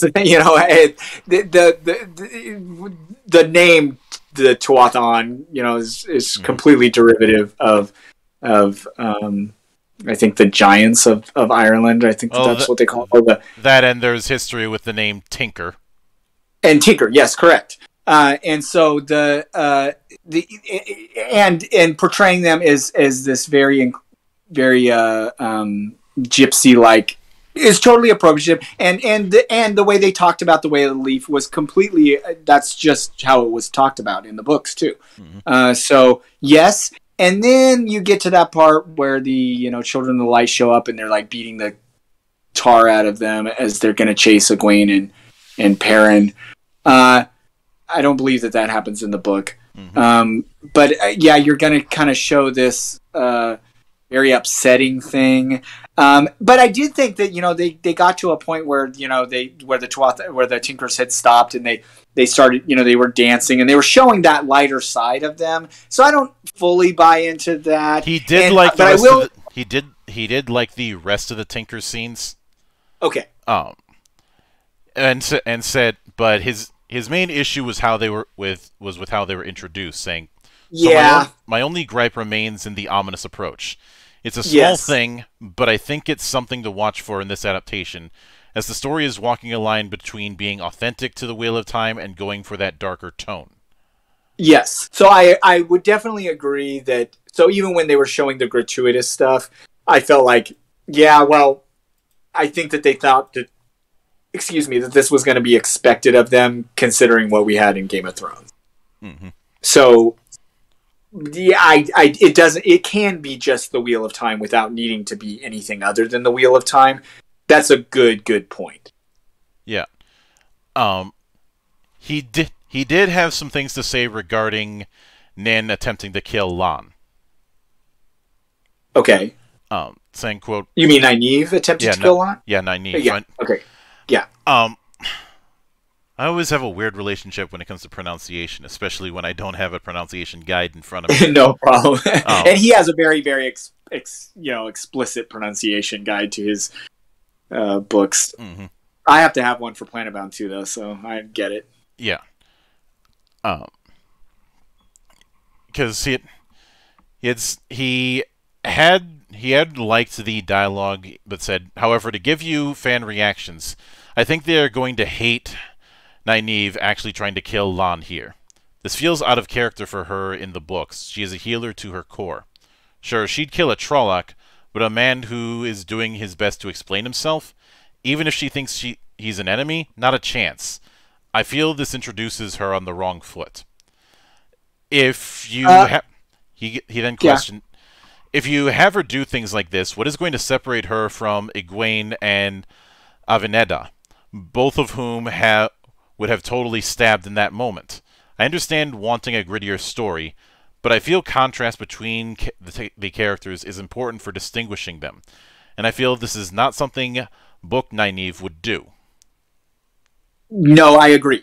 It's not. And that's, again, me feeling like they're setting Nynaeve up to be something very different in this adaptation. They have really framed this between her and Rand for her to be the main character. She is clearly the one repeatedly, even from the beginning when they have that scene when they go back where she's hiding in that pool. I mean, the scene that I don't believe that I recall happens in the book and then kills the Trolloc. They're really setting up Nynaeve to be this powerhouse, and she is a powerhouse in the books, but in a different way. Yeah, and I'll get to that. I'll get to that in a minute, because that brings up an issue that I have regarding how certain writers perceive the idea of a strong character. But like I said, I'll get to that in a moment. He had also taken issue with Thom's introduction. And he had told Judkins after reading the script, fans are going to be very relieved to see Thom here. I was kind of confused as to what I'm supposed to read into the interaction with Thom and the beggar. Like, are they working together on robbing Matt? Or did Thom spot him doing it and force him to give up the pouch? Could you make this more clear? And honestly, if we're supposed to like Thom, why does he take all of Matt's money rather than some of it? Seems like he's just kind of an asshole. Yeah. So this one I'm going to give huge props to the actor. That actor, I give him an A+ for representing that character. That character, talk about a challenge to play that character. And I think that they visually represented him really well, and I think the actor did a fantastic job of representing that character. That being said, what are we doing with this character? The whole interaction with Matt is, Tom and Matt have a lot of interaction in the books. Their relationship is really important to who Matt's character becomes. And so setting that up is important. But how are we setting it up? Okay, we have this weird thing where we introduce the Aiel kind of in a guy with a cage where we're going to steal a jewel from this, which is weird and random and inconsistent with the Aiel. Like, why does the guy have a jewel on his belt and why didn't anybody take it before? It was really kind of a random thing, that interaction with Matt. And it was maybe supposed to be showing something about Matt's character and also something about Tom's character. But Tom, he eventually is in part a love interest of Moraine, so I don't know if they're going to explore that later. the character really just disappearing. I don't know. It was. What are they going to do with this character? This character is very relevant in the books, and there's a lot to this character, and it's very layered. And so introducing him and even showing him, I was surprised and happy that they were doing, because I'm like, I thought by that point that Tom showed up, I didn't even think they were going to have Tom in it at all. It seemed. Yep. So even having him was great, and the actor did great. So I think I was banking more on that, but Sanderson's right. He did come off as kind of dickish when it came to stealing Matt's stuff, and I don't know what were they really trying to portray about this character? Is he even going to show up later? I mean, what are we doing with this character? Mm-hmm. He's not a throwaway character in the book, so it's in the series, so it's just kind of funky how they're doing it. I think that further goes into the theme we've been establishing tonight, but yeah. He would then go on to say, not to sound like a broken record, but that's the running theme of the show for me. Great dialogue, good visuals and adaptations, but everyone is unlikable and kind of an asshole. Can we have at least one character like Thom? Matt is the only person in the show who has shown any really likable traits, and the scene just serves to make a fool out of him. Yeah. Agreed. And yeah, you really care about these characters in the book, and I felt like my kids, because I was especially watching them, I felt like they did definitely. I think Rand was the most relatable to them, but Matt they really liked, and just because great character, great acting, great adaptation of the character. Everybody else was like, okay, yeah. And you really care about everybody in the book. There's just not a character that you don't care about. Now, on his subreddit, someone had speculated that he found the violence of the series objectionable, and Sanderson, because he actually listens to his fan base, a model citizen for us all, had revealed his actual issues and elaborated on it, because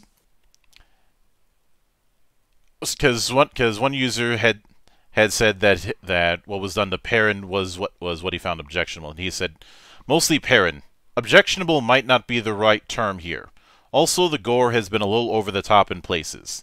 Not to give spoilers, but there are several later scenes that made my wife pretty nauseous. Yeah. And given that you mentioned that anytime she came back in the room and there was a scene that was where she's like, "This is too violent for me." Mm-hmm.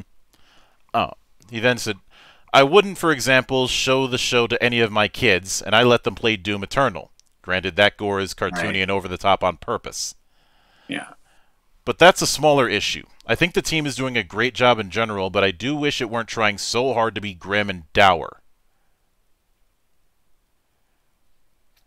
Yeah, I'll give him that. It was definitely trying hard to say, hey, we even though it's the Wheel of Time, we can hang with you, bros. You know, we can hang with the cool kids, and you didn't need to. The Wheel of Time stands on its own. It didn't need that. That I think that point that he made earlier on in one of the quotes you gave, I think it's his best point that he's made. The Wheel of Time does stand on its own, and it really didn't need any of that additional stuff. Now, supposedly Raph Judkins is one of the showrunners who could be considered the captain of the ship, but the problem that we've had is each episode has a different director, they have a different opening, and they have a different person who's credited with adapting. So, are they really captaining that ship? Because it doesn't feel that way. I think something that a lot of people don't. I don't think they fully grasp with the concept of who the captain of the ship is that when you're in that position, you have the responsibility of having the final say on everything. I know some people think that that's something that can be done by committee. It really can't. No, it really can't. And I fully agree with you. Even if you do it by committee, somebody has to swing the gavel at the end of the day. You're absolutely right. And stories and adaptations and genres. I mean, all of this works ultimately best in that way. I mean, it works that way even with my own team. I have a great team involved in Planet Bound at this point, and everybody knows that I'm the one that makes the final call. It's just and Peter Jackson, who you mentioned earlier, is a perfect example of that. In fact, man almost died from health issues because of how much he was the captain of that ship called Lord of the Rings. Yeah, and he went ahead and did it again when it came to The Hobbit. Mm-hmm. But there was nothing that didn't go by the man. There was nothing, and that was talk about an extensive project. I mean, you're talking every single helmet, every single arrow, every single everything is going by the man to go, yep, nope, yep, nope. Mm-hmm. And that is what a captain of a ship is, and what you get with that. So when people, we do, I hate to mention a gaming aspect of things, but we do, we live in a world these days where we think that the committee is a great way of doing everything. And I'm not saying that committees aren't important, meaning having teams around the captain is critical. The captain cannot do it on his own. Peter Jackson would never have been able to accomplish what he did on his own. I'm a big fan of Riku Sanjo as a writer, and even he has admitted that he writes best when he has somebody to bounce off of. Yeah. When his manga beat the Vandal Buster, had his co-writer and artist have to take a break because of health issues, he put the whole manga on hold. Yeah, I get it. And I've had great people to bounce Planet Bound off of over the years, and great people involved that have all played a part. But without the captain, it just still doesn't work, because you said that gavel comes down to go, yes, here's the call, and the call is going to be consistent.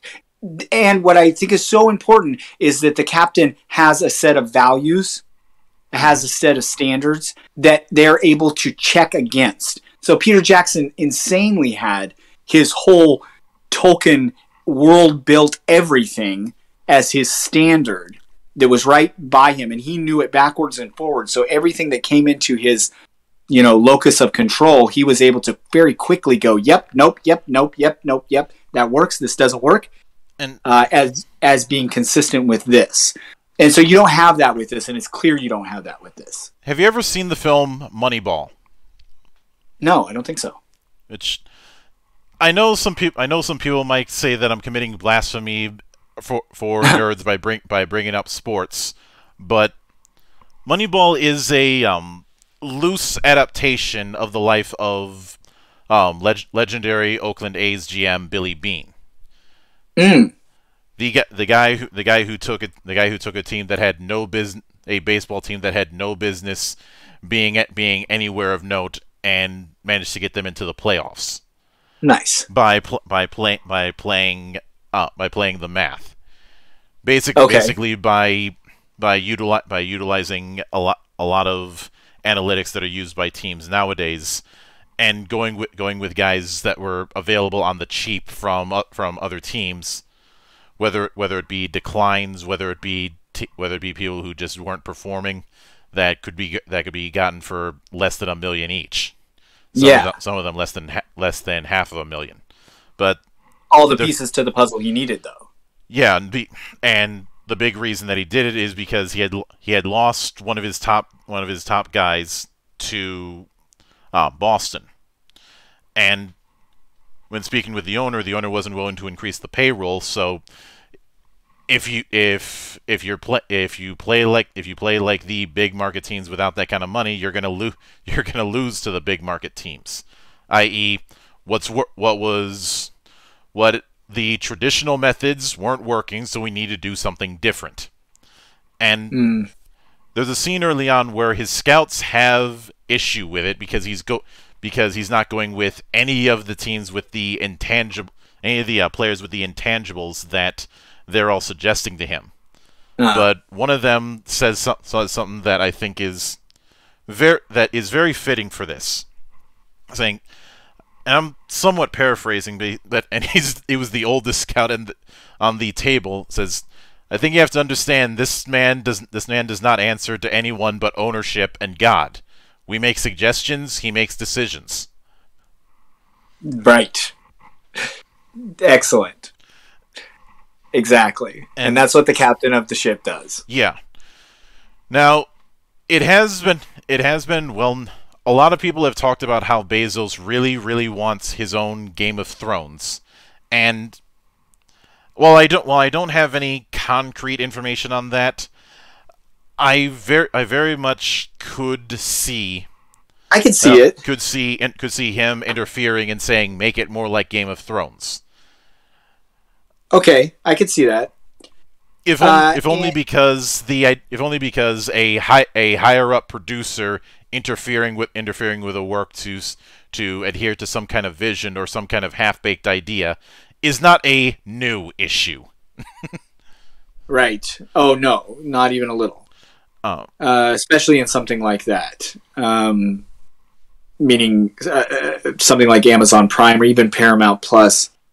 Just in filmmaking, period. There are even before the age of streaming, there's been plenty of stories of a higher up interfering for one reason or another.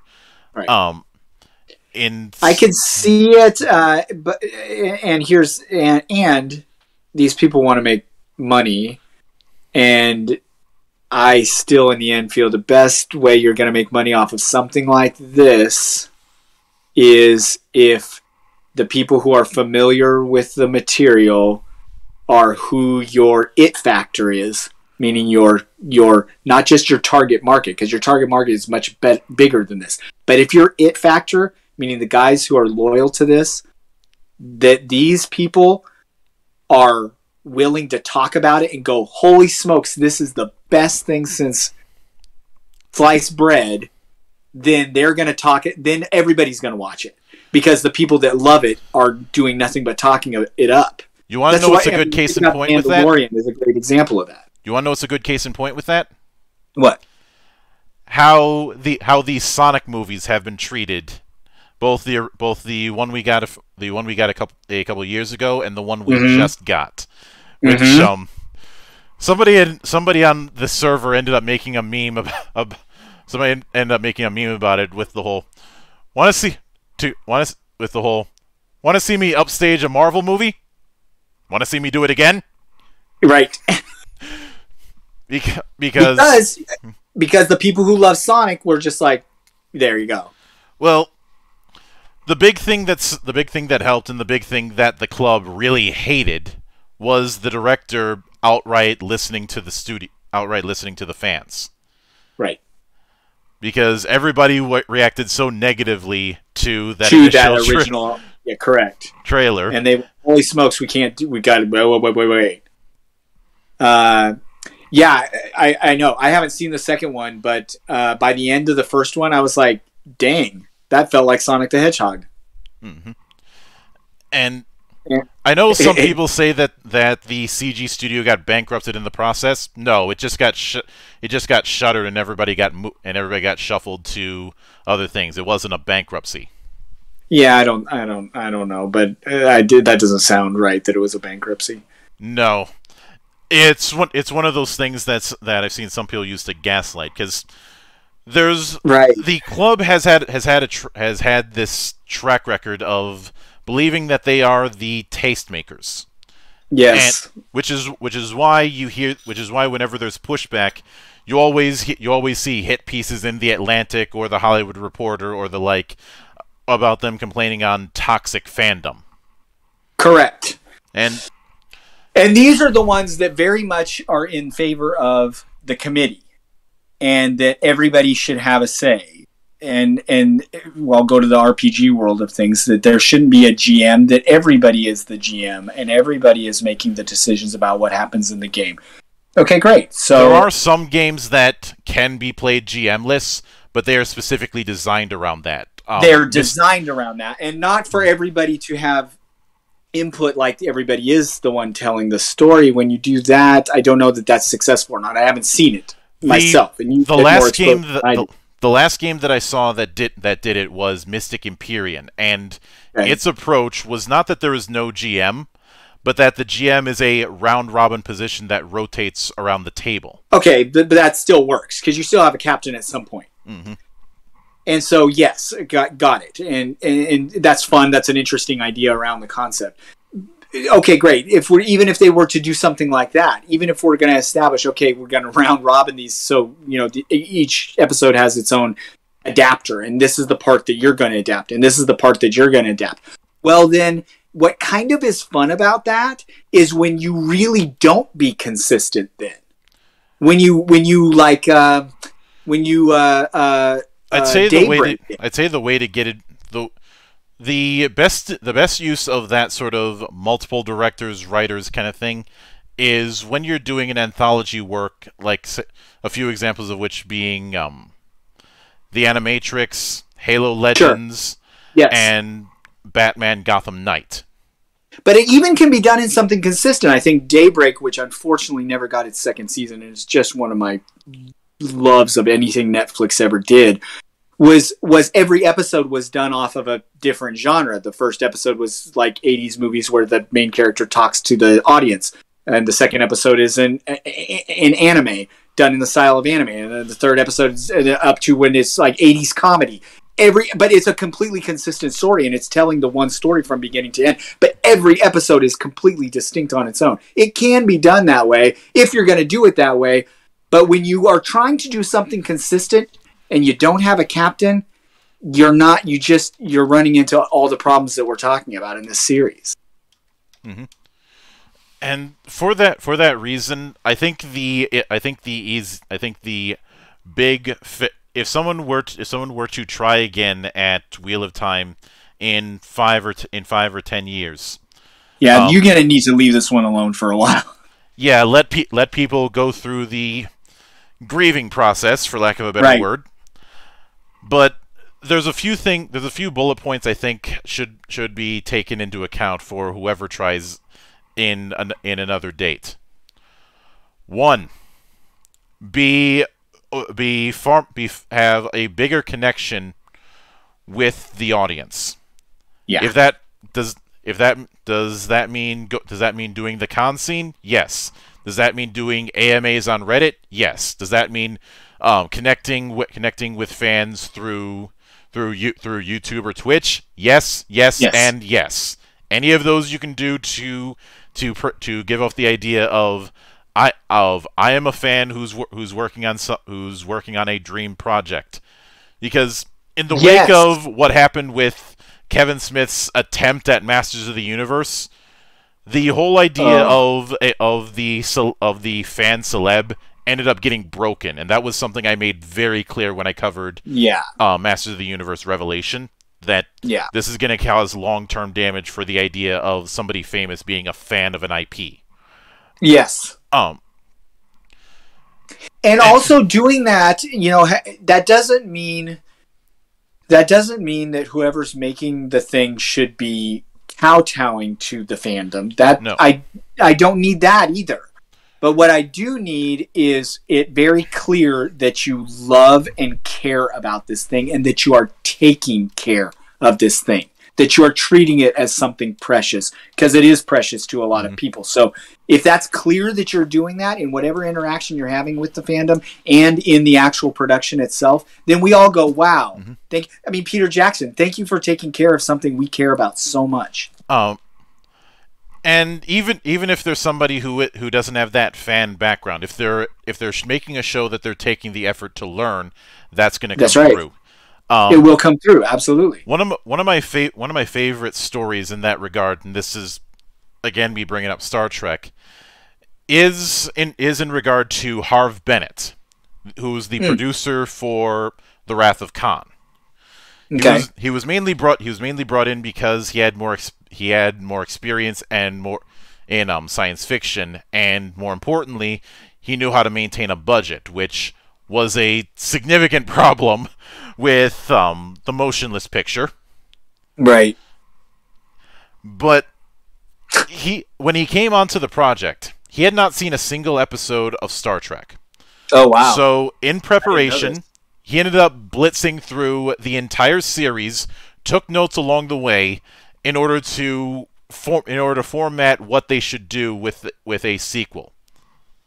Brilliant. And of course, he decided to base a lot of his notes around the episode Space Seed, even though Space Seed was never had any real plans for follow-ups.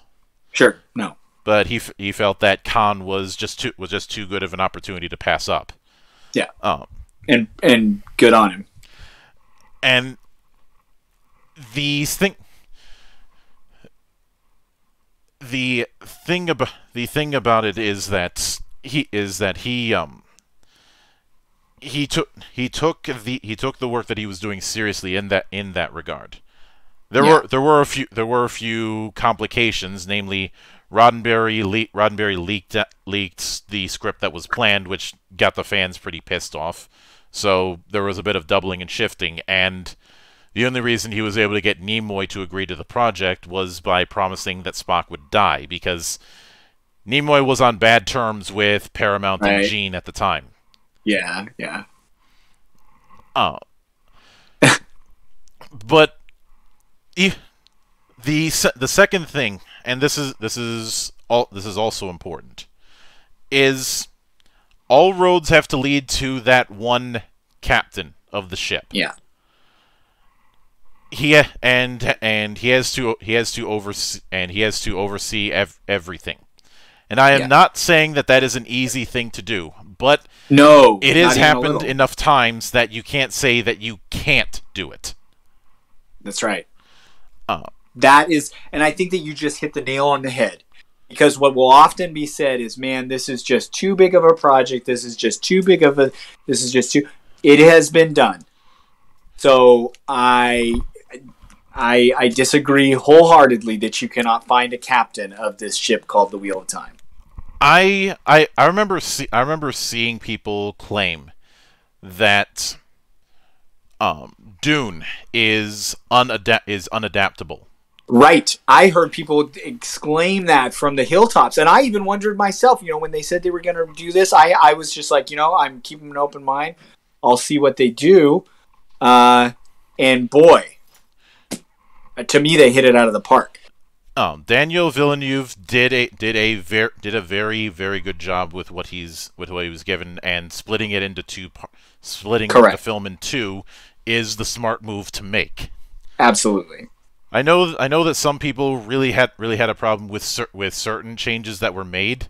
Yeah. But as far as I'm concerned, if you can do the project properly, and i.e. you can watch the thing on its own and manage to make it work. But if that's too big of a thing, let me bring up Watchmen. Because that was another one that had stop-start adaptation stories for years. And while I am not saying that Snyder's attempt was perfect, there were certain issues, and the ending is up for debate. I think he was able to succeed at getting a large amount of the story. Yeah. Which is saying something when you have to try and condense a graphic novel of that density into a film. I would say to that, the density aspect of it. Mm-hmm. Frank Herbert didn't write a massive novel. We're not talking about the Wheel of Time things, but talk about dense. The Watchmen isn't like 20 volumes, but it is dense. It is dense regarding all of the moving parts, as well as the fact that he kept adhering to that 3x3 panel style. Yeah. So he had to get as much as he could in each panel. Yeah. And in that same vein, the Studio Ghibli adaptation of Earthsea is actually pretty decent. Is it? I haven't seen it. It is a little violent in places, but it is far, far from being as bad as the sci-fi adaptation. Okay. Which I would rant about how bad that was, but Le Guin did it for me. Right. She really hated it. Yeah. And you don't need Ursula up in your business. No. But the point with all these is that it can be done, and culturally speaking, there is still a degree of reverence for auteur theory. There's been that reverence has been present in film and television culture ever since the 70s. Mm-hmm. The idea of the director as the sole authority, or this idea of a showrunner as a sole authority. A lot of that comes from the new Hollywood that was ushered by the movie brats. Sure. And you already know their names. Yep. But the point is that if someone was to do that hypothetical, would they have to address whether or not would they have to address the wokeness issue that people had raised with the version that we've been discussing for the last couple hours? I would say the easiest way to deal with that issue is by saying we are trying to, by saying something to the extent of, we're trying to present the epic that Robert Jordan told since 1990 in as authentic as a matter as possible. Mm-hmm. Will there be some people who take issue with that? There will probably be some people yelling at Twitter, but who gives a shit, because Twitter is not a real place. Correct. And not only that, but that will be even though that's very loud, and it is very loud, it's very small. Oh. And it's unfortunate that we've come to a place, so I say, where people have in entertainment, because it no longer is entertainment in a lot of ways. And again, I will give Wheel of Time props, because they didn't virtue signal off of this stuff, even though they were very inclusive in that what would be considered that woke way. They didn't virtue signal, though. They didn't make it a thing. They didn't say, hey, look at us, we're doing this. At least not that I saw. There were people that were talking about it, but they weren't touting it from the hilltops. So I'll give them that, because I think that that's the way to do it. Just show it. Jim Henson is my favorite.